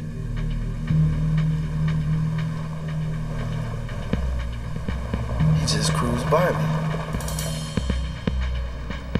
The van pulls up to the house. These guys came running out, just all kind of stuff in their hands, and they all jumped into the van. With a confirmed invasion, the task force puts their arrest plan into motion. Now we're ready to go. Now we're going to take them down. We turn it over to the SWAT team. An ambulance loaded with SWAT personnel approaches the gang's van and attempts to disable the vehicle by ramming it. But at the last second, the van speeds up, and the ambulance cannot make a strong hit. The van, which has more horsepower, easily gets away from the SWAT team. FBI Special Agent Martin Vandervliet. We obviously had a major problem. We had 6 highly armed individuals in a van, and we had to stop them. Surveillance teams begin pursuing the van, knowing the chase will likely end in a gun battle. FBI Special Agent Bob Pertuso. Whenever you have armed robbers running from the police, wearing bulletproof vests, armed with automatic weapons, once they broke through the attempts by the police to stop them, there was going to be a confrontation, absolutely. Officer Miller and the other pursuit vehicles continue to chase the van through the streets of Detroit. Suddenly, the van's rear doors open and the gang begins shooting at law enforcement. A SWAT sniper inside one of the chase cars returns fire.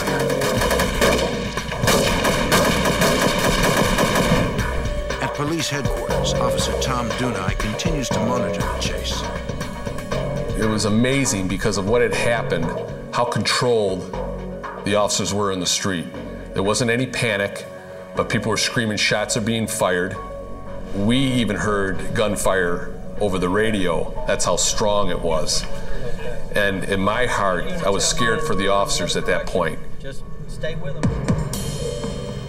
The chase continues for several miles. Then, inexplicably, the van stops. 4 guys bail out the van. They're firing at me, and I jump out my car, and I fire one shot. I get one shot off with my 9mm, and it jammed. Natural instinct was just, these guys aren't getting away. Let me chase these guys.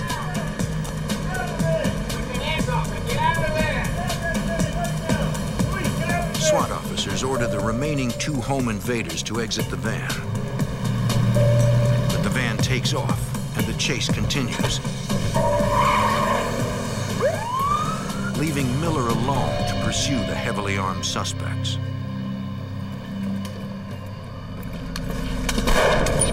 It was like I could feel the bullet going by. To this day, I can't explain to you why I didn't get shot. I say, okay, police, we got you surrounded, come out. Miller thought other officers were following behind him. He suddenly realizes he's all alone. And it's like a ghost town. I mean, nobody there. Even worse, he does not know where his attacker has gone. The FBI and Detroit police engage in a running gun battle with a violent home invasion gang. Officer Steve Miller narrowly escapes an ambush. When backup arrives, Miller begins searching for his attacker. We start going up eastbound on Pasadena, just checking. Sure enough, get about 5 houses up, and this guy is laying face down. So I'm like, okay, get up, get up. And, he wasn't moving, kind of lifeless, so I reached around the field, to see if I could get a pulse from him. He's dead. He's dead. He's later identified as Obie Carter, the gang's leader. The subsequent autopsy concludes that Officer Miller's first shot, an armor-piercing round, punctured Carter's bulletproof vest and fatally wounded him.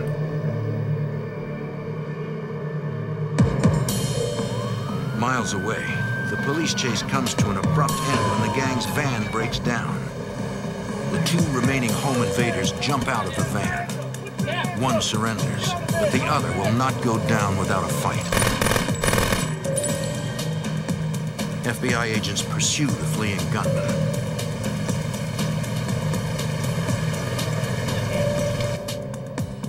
Searching down a dark alley, Special Agent Bob Pertuso sees a dark shape and carefully approaches.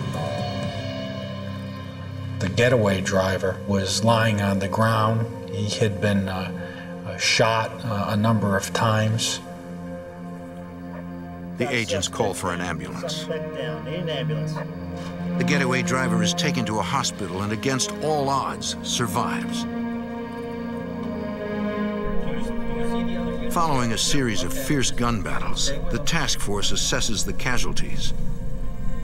Okay. Hundreds of shots were fired.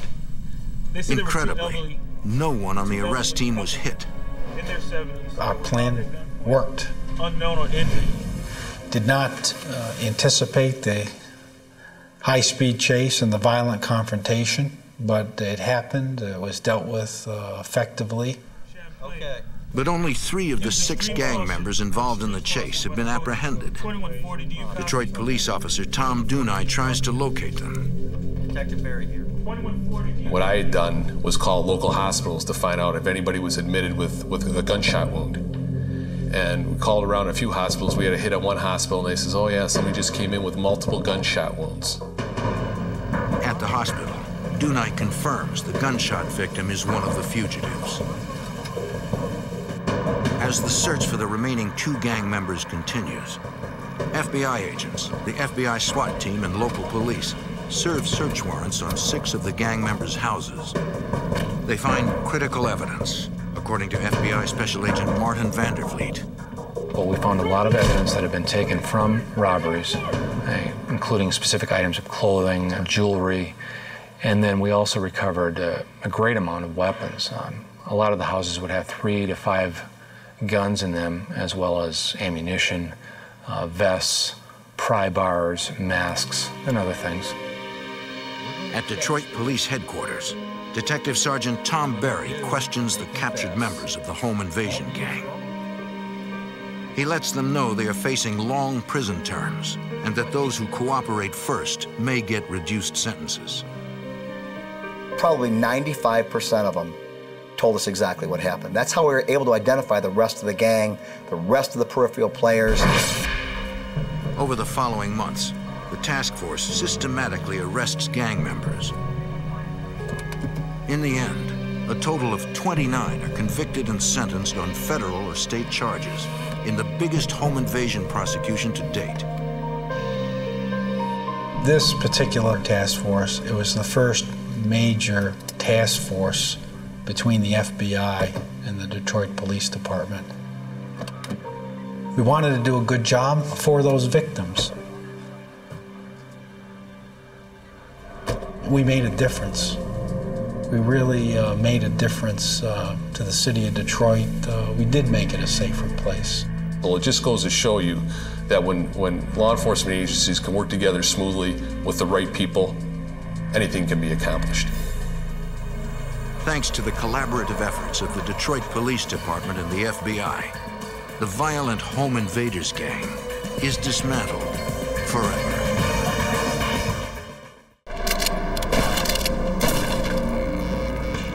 A ruthless grab for power tears a city apart. A crime family splits in 2 as the young and the old fight to the death. The FBI is caught in the middle as they infiltrate the syndicate in a desperate attempt to end the brutal war raging on the streets of Philadelphia.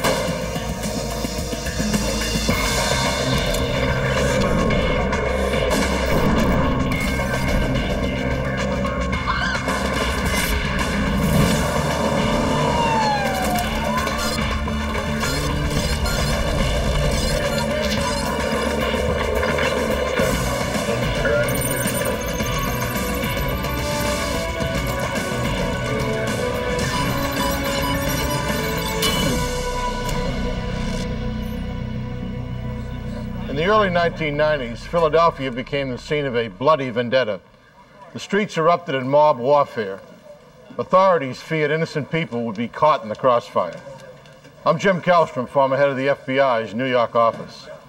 Agents launched a complex and risky surveillance operation. Their mission, to bring down a notorious crime family and to stop a brutal turf war before more people were killed.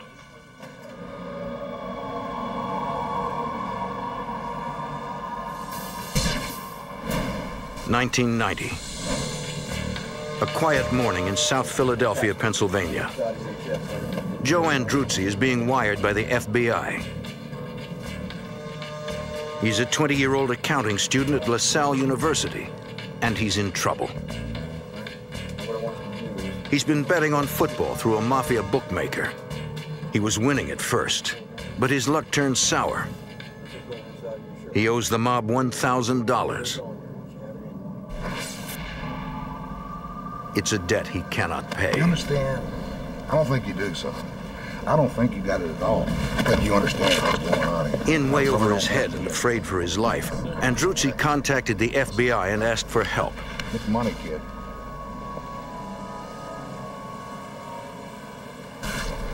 South Philly is a tough place.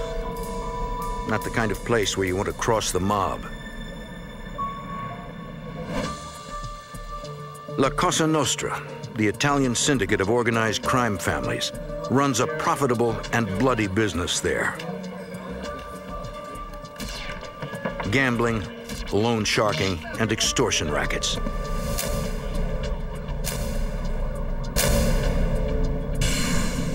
For years, South Philly was run by Angelo Bruno, known as the Gentle Don because of his dislike of violence. He took over the city in the 1950s.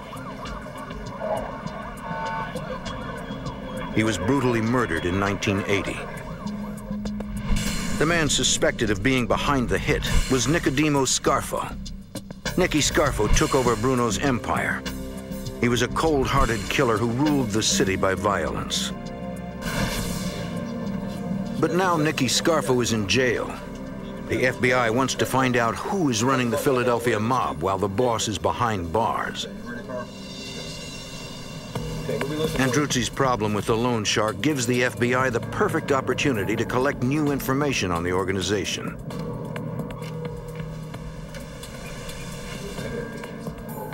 The college student meets with the bookmaker. He plays his part perfectly and is introduced to Salvatore Sparacchio, a known member of the Philadelphia Mafia. I don't have money. You don't have the money. FBI Special Agent Jim Marr was the case agent on this investigation. Salvatore Sparacchio didn't make any overt threats, but the implied threat, I'm the boss of the family, you got to pay. I want $120 a week for 10 weeks. The boss offers a repayment plan. Although the mob is charging little more interest than a credit card company, the penalty for defaulting on the loan has a far higher price. Nicky, here, take some cake home to your wife. Hey, thanks, all right. For the next 10 weeks, the FBI gives Andruzzi the money to make his payments. And each time he takes the money to the bookmaker, the FBI records the conversation, building their case against Salvatore Sparacchio. Each payment is evidence of the crime, of racketeering. But the FBI is not interested in making low-level gambling arrests. How we doing, huh? They have a much bigger target. I'm sure it's all there. The ultimate goal is to destroy the Philadelphia Cosa Nostra family as a crime problem. Nicky, some cake? Hey, Boogie, you know too much. The tactics we use are to attack the hierarchy. The structure is the target, and we attack the target through the hierarchy. They need more information. So on Christmas Day, when they know it will be closed, the FBI breaks into the bakery shop. We proved to the judge that gambling activity and loan sharking activity was taking place in an Italian bakery. The judge authorized us to put microphones in. For the next several months, the FBI records the conversations inside the bakery. We began listening to conversations of Salvatore Sparacchio, who was claiming to be the boss of the Philadelphia Cosa Nostra family. Although Sparacchio claims to be the head of the family, the FBI wire soon makes it clear that Sparacchio is not one of the big Philadelphia Mafia bosses. He is little more than an employee, but the FBI doesn't know who he's working for.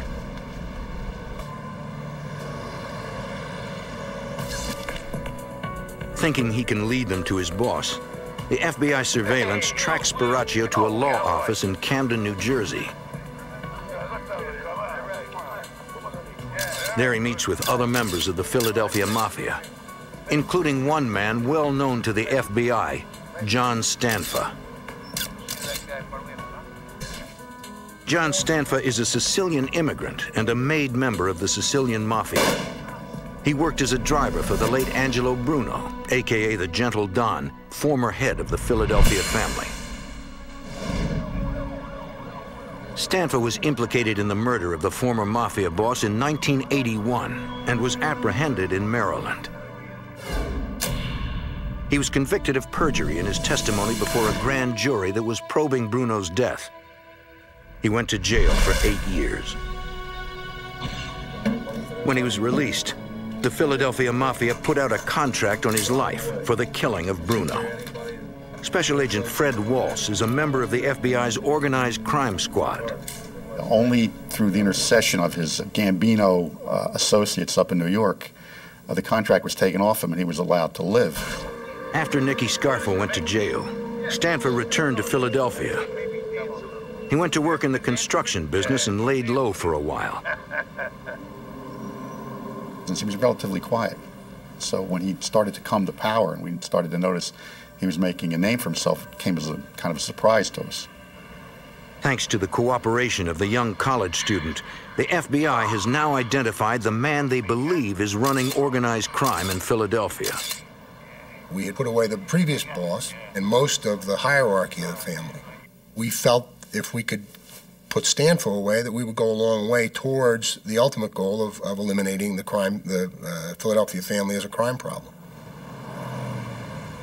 On the street, informants confirm the FBI suspicion that John Stanfa is the new boss of the Philadelphia Mafia. Once you determine that an individual like Stanfa's taken the family over, you want to see how he intends to run it. You contact your informants, see what they can provide. Stanfa maintains a low profile. He runs things like the Gentle Don before him. He engages in traditional mob activities such as loan sharking, gambling, and extortion.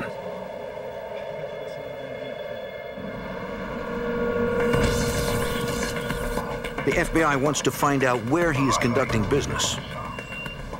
According to FBI informants, high-level secret mafia meetings are being held in the lawyers' conference room.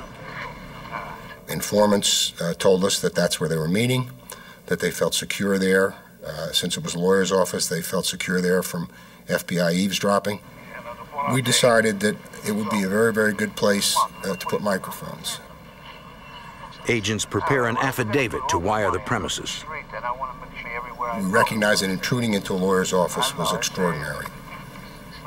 The affidavit had to go down to the FBI headquarters. The director of the FBI personally signed off on it. A federal judge gives the FBI the green light. Agents install a hidden video camera outside the law office so they can monitor anyone who enters or leaves the building. How about now? A special FBI entry unit will install a hidden microphone inside the law offices.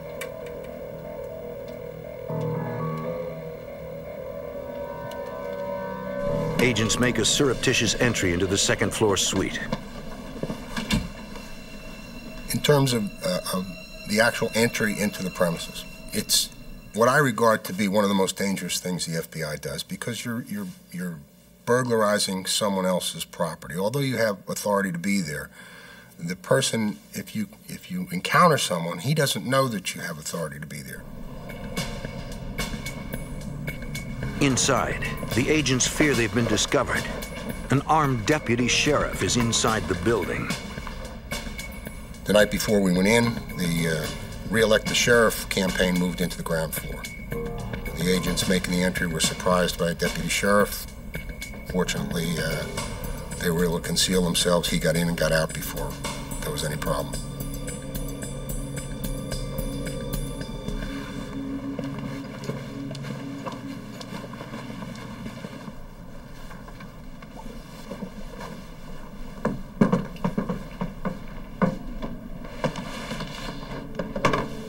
The technicians install a microphone in the conference room. The surveillance agents will first try to identify each suspect and determine their roles in the organization. There's 18 FBI agents who do nothing but physical and photographic and video surveillances. Most of their work they did for the organized crime squad. So we've got a lot of manpower out there, and we've got people who know how La Cosa Nostra works. And we can a lot of times figure out a hierarchy just by watching the way that they behave towards one another. That, coupled with information coming from informants, can tell us who the hierarchy is. Agents monitoring the conversations have to match the voice on the wire to the face in the video surveillance. John Stanford was very easy. He had a very heavy Italian accent, so it was very easy to figure out when he was speaking. But the agents have a problem. The conversations we intercepted in the office indicated to us that they were leaving the conference room and going somewhere. After going to all the trouble to plant the wire, the mob boss moves the meetings. The surveillance agents will have to find out where the meetings are now taking place. They will have to place another bug. They're gone. They're somewhere else.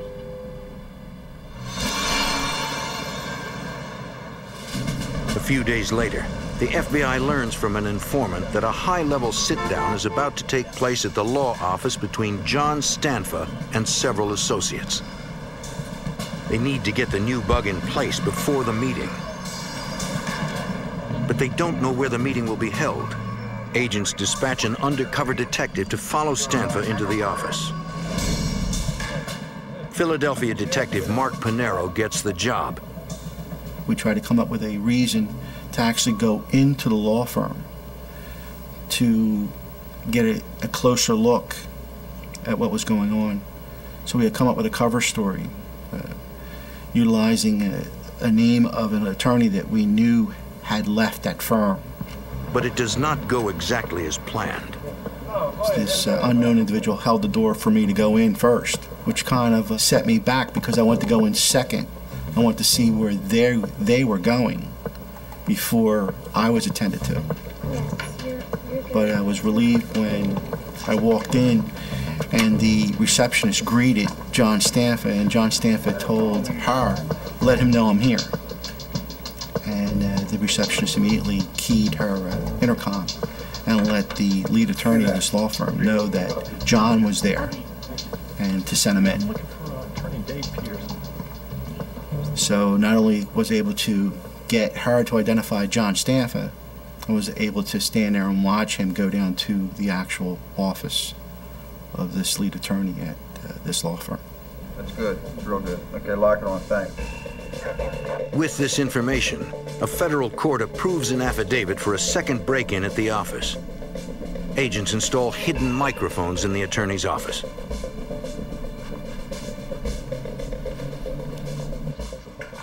Shortly after the new bugs are placed, agents hear some alarming news on the wire. The mob bosses are afraid they are being watched. They hire a private counter-surveillance contractor to sweep the law offices for bugs. If he finds a listening device, the entire operation could be destroyed. The FBI in Philadelphia is closing in on mob boss John Stanfa. They learn he is conducting mob business in an attorney's office. Agents place listening devices in the office, but Stanfa calls in a man to sweep for bugs.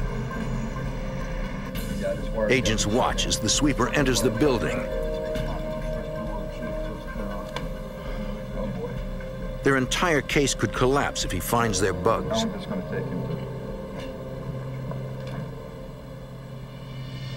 Here they come. What's going on here? But after a few tense minutes, the private contractor completes his sweep without finding anything. It sort of brought a smile to everybody's face because they basically brought in an expert who didn't detect anything. So that would bring sort of a feeling of ease on their part. And I guess our expectations were that they would be even more at ease to discuss further criminal activity.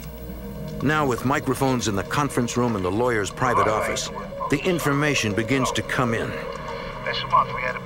The FBI learns that John Stanfa is having problems with a group of young mobsters. Born and raised in South Philly, their allegiance is still with Nicky Scarfo and the Mafia regime before Stanfa took over. They are known as the Young Turks. As far as they're concerned, Philadelphia is and always has been their turf.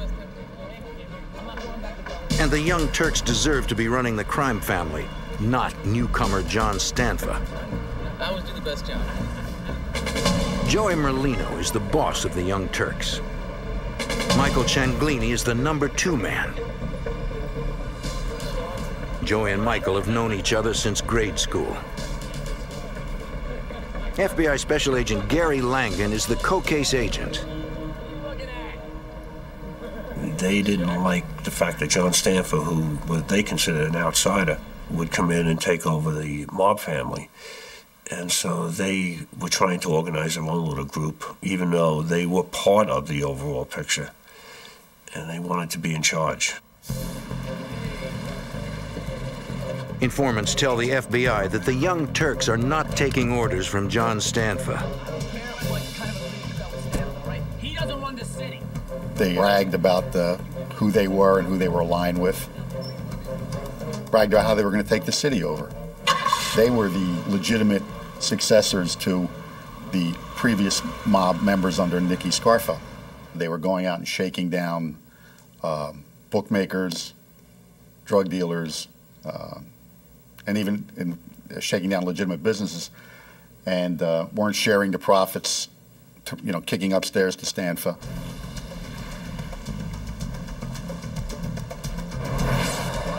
The Young Turks feel they're entitled to run the city and the Philadelphia Mafia.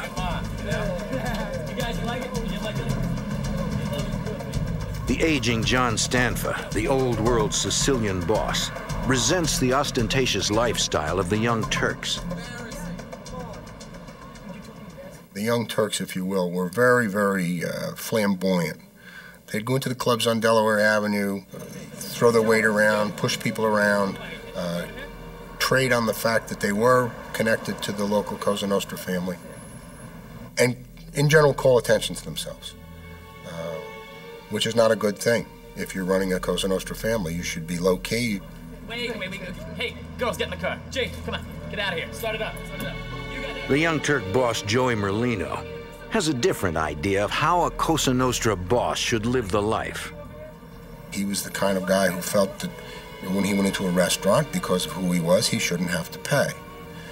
This was easily adopted by his entourage, and they became a problem for everybody. There were fights, there were shootings, it's just not the way to run a Cosa Nostra family.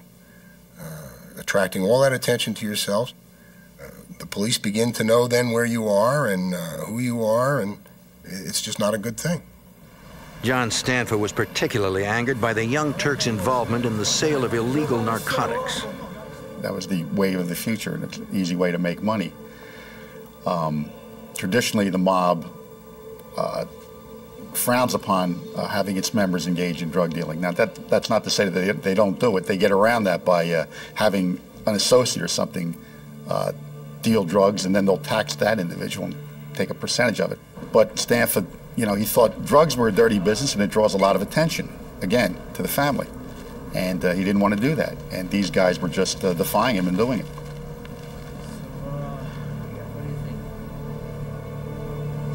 Once we heard that there was friction developing, we were looking to see how Stanfa was going to handle it. Okay, was he going to be aggressive and, take extreme measures? Or was he going to try and mollify these people and quiet them down and get them under his wing, so to speak? But Joey Merlino isn't going under anyone's wing. The Young Turks strike back at Stanfa. 73-year-old Joseph Gattone is one of Mafia boss John Stanfa's most loyal employees. Gattone is a bookmaker, a collector of street taxes. 4 gunshots shatter the daily routine of Joseph Gattone. The old man's blood marks the beginning of a deadly civil war. The FBI and the Philadelphia Organized Crime Task Force surveilled top bosses of the Philadelphia Mafia. Friction between feuding factions of the crime family increase, and a bloody civil war breaks out. Philadelphia police officers arrive at the scene of the shooting. The victim's keys are still in the ignition, and the engine is still running. 2 bullets penetrated the victim's neck. A 3rd bullet entered his temple. A 4th grazed the bridge of his nose and shattered the passenger side window. When Agent Marr arrives on the scene, police have already checked the registration of the car, but they don't yet know who the victim is.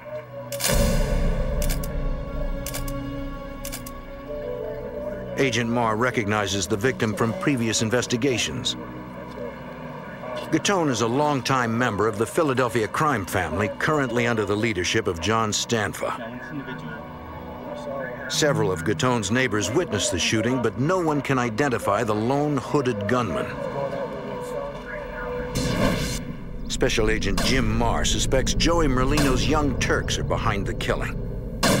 Where he was killed, the manner in which he was killed, indicated to me that the Merlino faction was sending a message to Stanfa and his people. We're here, and we are to be reckoned with. John Doe's. Agents monitor their wiretaps.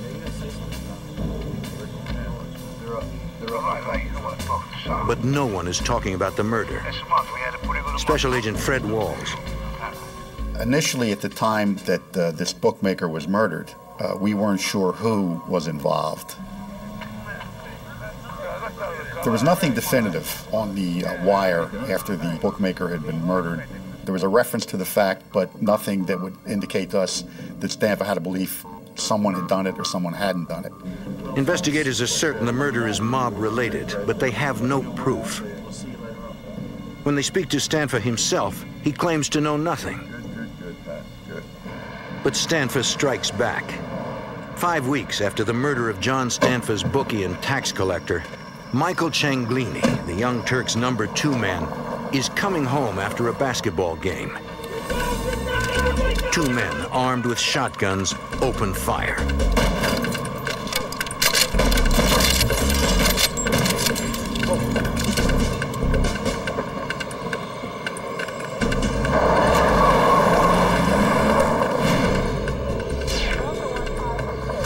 Somehow, Cianglini, his wife and 2 children, were uninjured in the attack.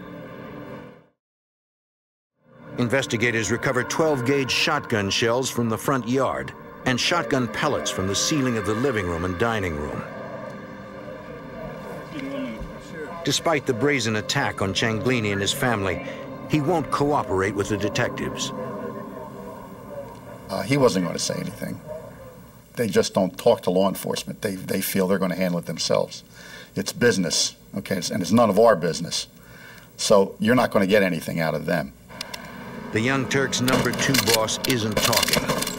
But the FBI suspects the attack is payback for the murder of John Stanfa's bookie.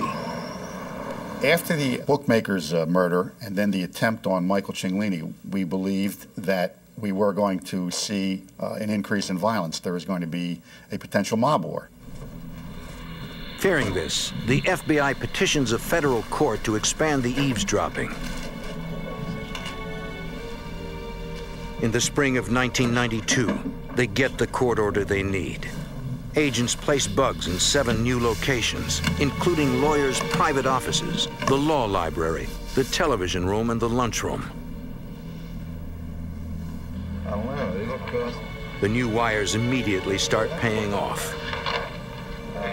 How we going, huh? Early in May of 1992, FBI cameras catch Stanfa arriving at the law office with his consigliere and Joseph Cianglini, brother of the Young Turks' second-in-command.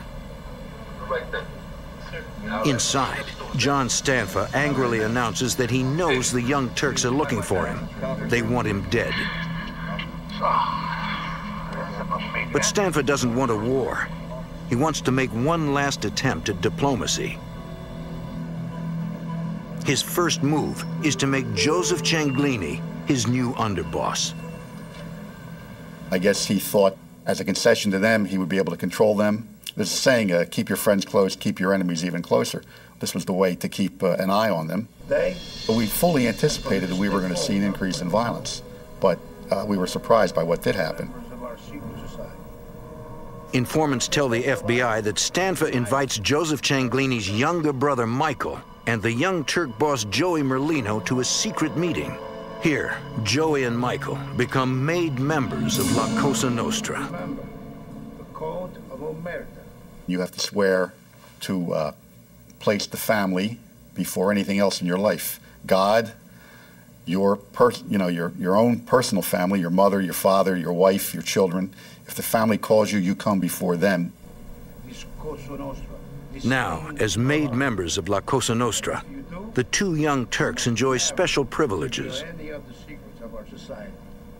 And if you do, may your soul... The benefits that come with that are that you can conduct your rackets, whatever they may be, without fear of interference from someone who is not a member.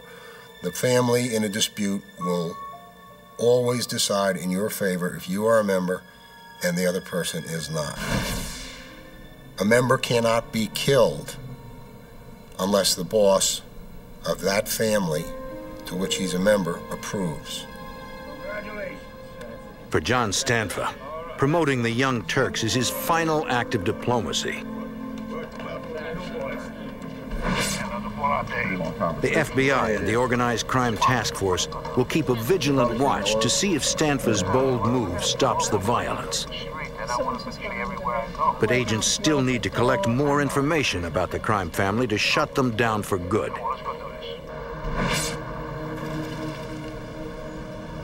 Eddie! Through an informant, they learned the law office is not the only place where Stanfa and his associates are congregating.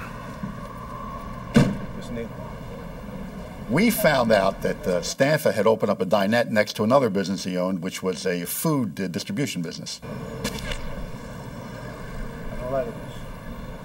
And surprisingly, Stanfa actually worked at this place every day. You know, as a John Q. citizen, he would go to work and he'd actually work there. You'd see him out there sweeping and cooking and handling stuff. But he was also meeting his family members there and discussing mob business. So the next step, logically, is to attempt to get a Title III bug installed in the dinette so that we can listen to the conversations he's having with these members and associates of the family. Once the microphone is installed inside the dinette, the FBI hears that an angry John Stanfa is still having problems with the Young Turks. He requests a final sit-down with Joey Merlino. Joey Merlino and Michael Cianglini pay a visit to Stanfa. So is there a problem? So is there a problem? Why, sure. Gamblers are complaining that the Young Turks are not honoring their bets. Can you be more like a Joe, your brother? Merlino assures the boss he'll fix the problem and make good on the debts. Pay the bill. And of course. The meeting ends amicably. Perhaps there can be peace within the family.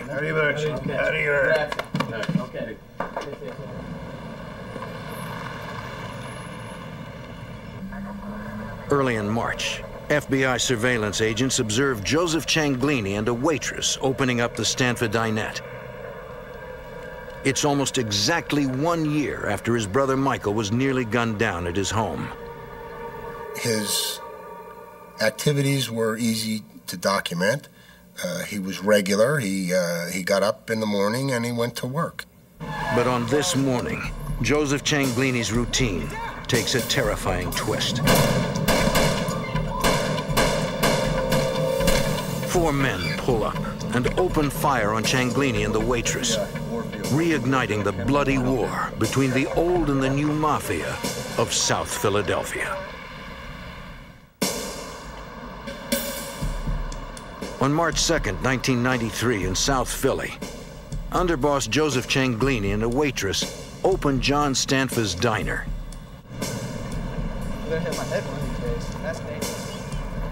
Shortly after 6:30 a.m., 4 gunmen launch an attack. Cianglini is gunned down. The surveillance agent alerts FBI HQ and calls 911 for an ambulance. The FBI agent on surveillance arrives on the scene. Joseph Cianglini has been shot repeatedly in the head, neck, and chest. The waitress is unharmed.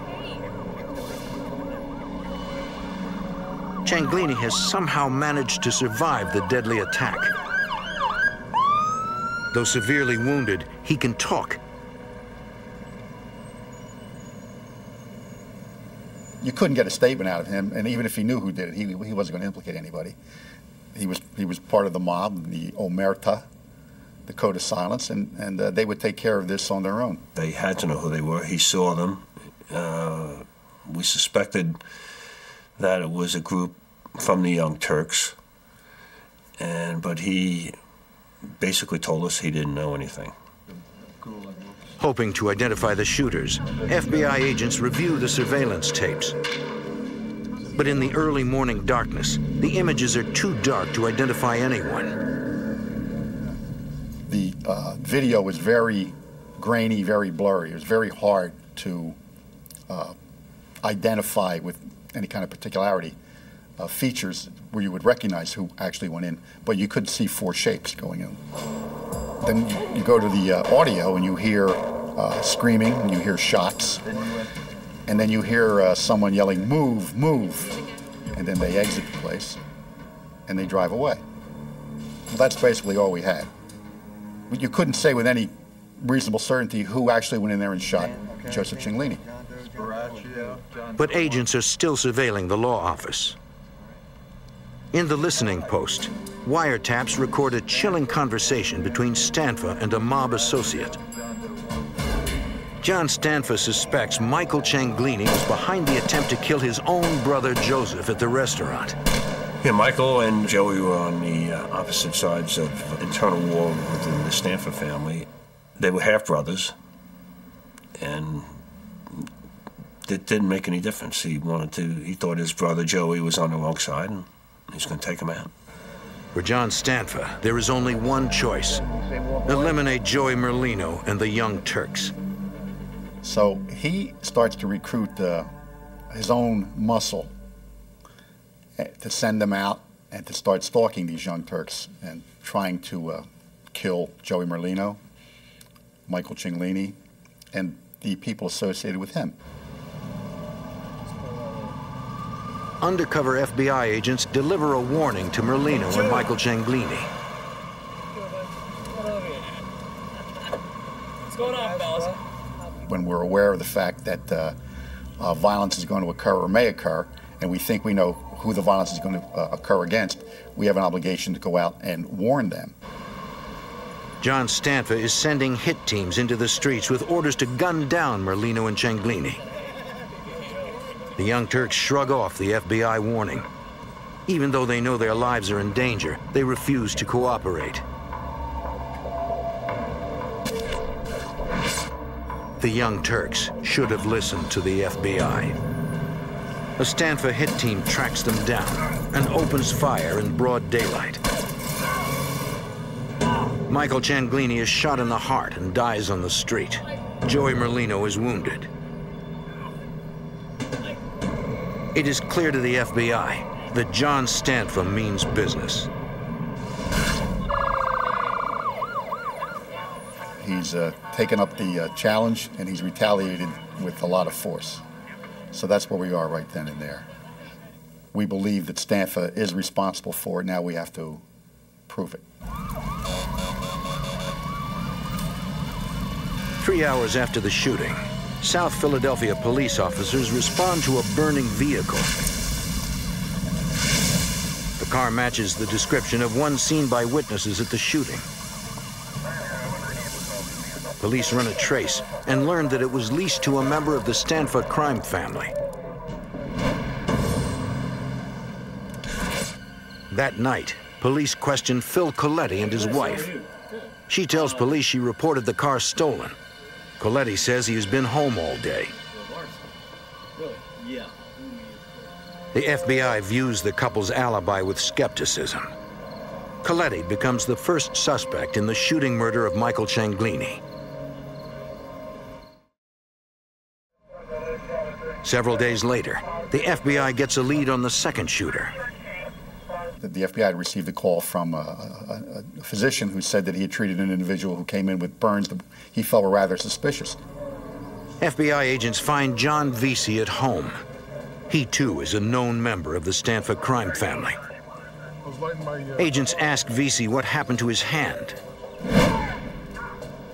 And he says he had an accident with his barbecue grill.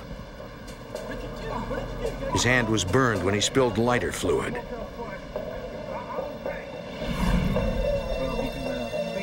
Vesey insists the burn was an accident. He says he knows nothing about the murder of Michael Cianglini and the shooting of Joey Merlino.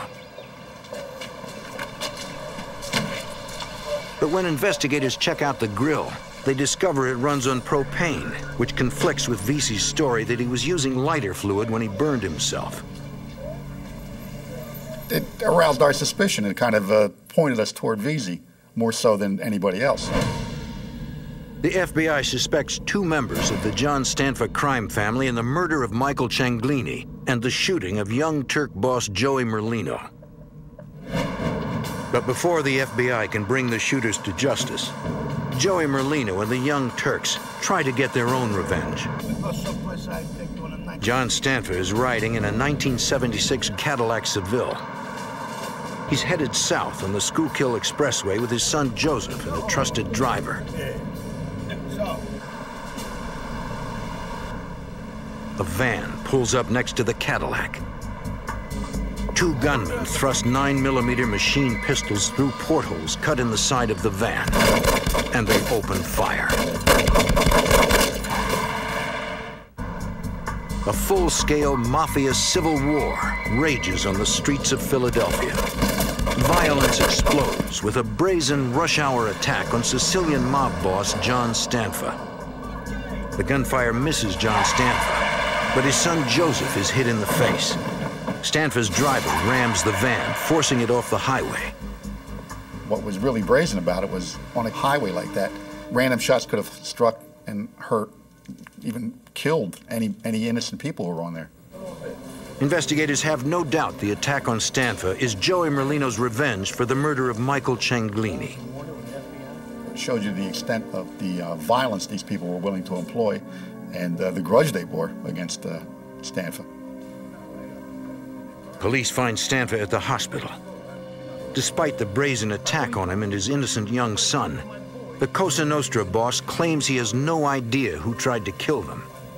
And of course, it's the old, I don't know who would have done this to me. And we don't get anything out of him. It is only a matter of time before innocent civilians get caught in the crossfire. And it's time to turn up the heat on the warring mob. Any known Stanfa or Merlino associate seen driving around South Philadelphia becomes the subject of a routine traffic stop. Authorities arrest 8 mobsters for carrying weapons. They confiscate .380, .45, and .38 caliber semi-automatics. The FBI has no doubt the Young Turks boss ordered the hit on John Stanfa, but feds can't prove it. Joey Merlino has to be yanked off the streets. The FBI arrests him for a parole violation of a 1990 armored truck robbery.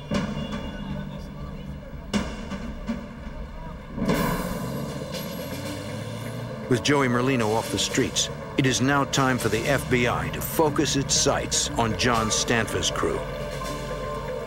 The agents target murder suspect John Vesey. The professional hitman is one of John Stanfa's soldiers. But tonight, thanks to a New Jersey firearms violation and the threat of a long jail sentence, Vesey has agreed to wear a wire for the FBI. He was a very tough individual. And he did some construction work as a hired laborer for John Stanfa's brother-in-law, who was in construction. And he caught the eye of Stanfa, and Stanfa realized this kid was a tough kid, and he could, you know, he intimidated people. Under Stanfa, Vesey became a loan collector, an enforcer, and a killer. Okay. Now he claims he feels the weight of the murders he committed. All these things, plus the fact that his brother, who really cared for him, was convinced that John was going to go down and never see the light of day. His brother convinced him that he should cooperate. Vesey was made into the family by John Stanfa. And now he wants to get out, alive. You couldn't measure the significance of it. It was like a coup for us that he came on board. Vesey quickly becomes comfortable wearing the wire. He has several meetings, but the conversations don't provide any new evidence against John Stanfa. He's out for a little while.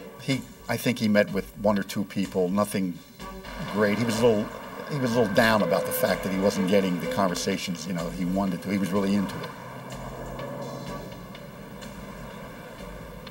We told him, look, don't worry about it. You know, we got a lot of time. We'll do it again till we get it right, you know. It's Friday night now. You know, you've worked long and hard for us. Go home. Go home and relax. Don't go out. We'll hook up with you again. We'll do it again. Later that night, John Vesey runs out of luck, and the FBI's Organized Crime Task Force is dealt a crippling blow.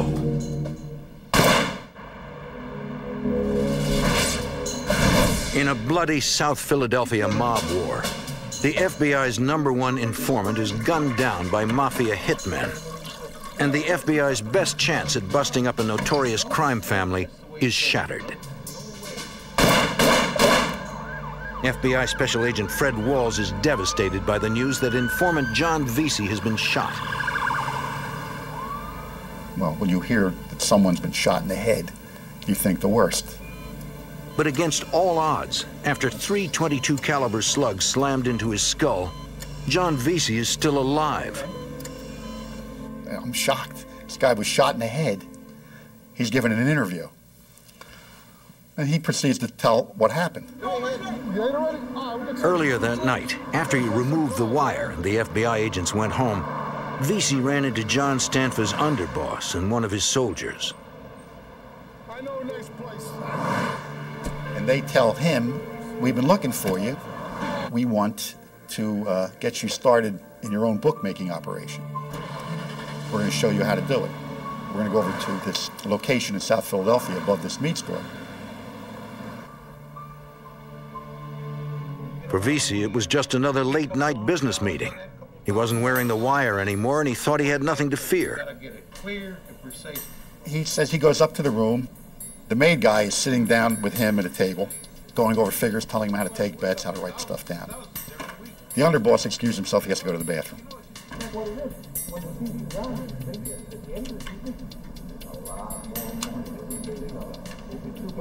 John Vesey heard the sound of the flushing toilet and the door to the bathroom opening. And then he heard the gunshots. 3 .22 caliber slugs impacted John Vesey's skull, but he didn't go down. Vesey turns around, looks at the guy, and says, "What the frig you doing?" And of course, the shooter now, he's in shock. So he throws the gun down, and he pulls out a knife. Well, Vesey takes the knife away from him and cuts him and basically incapacitates him and throws him on the ground. He turns to the other guy, the maid guy, who's an older guy, and the guy looks at him and he says, John, he said, "This has all been a mistake. It's a misunderstanding. We're gentlemen here. We can settle this." And Vesey says, "Get out of the way, or I'm going to take you down too." And against all odds, John Vesey walks out of the room alive. And that just goes to show you how tough this kid was. I mean, he was tough. And the bullets went into the back of his head, and we later found out they had hit the head and come around, okay? I guess the slugs weren't as strong. It was a 22 caliber long rifle slug. and he took 3 in the head and survived.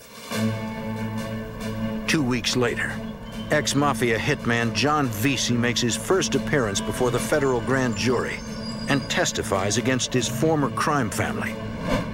The information he provides is invaluable to the FBI. Vesey names names and gives the FBI what they need to move against the Philadelphia mob. When the FBI increases the pressure, other mobsters make deals with the prosecutors and become informants for the FBI. And the dominoes begin to fall. On St. Patrick's Day in 1994, 24 suspects are arrested on racketeering charges of murder, murder conspiracy, extortion, arson, kidnapping, gambling, and obstruction of justice. Among those arrested is Frank Martinez. He's found guilty of assault and the attempted murder of John Vesey. Vincent Pagano is also arrested and found guilty of assault and the attempted murder of John Vesey.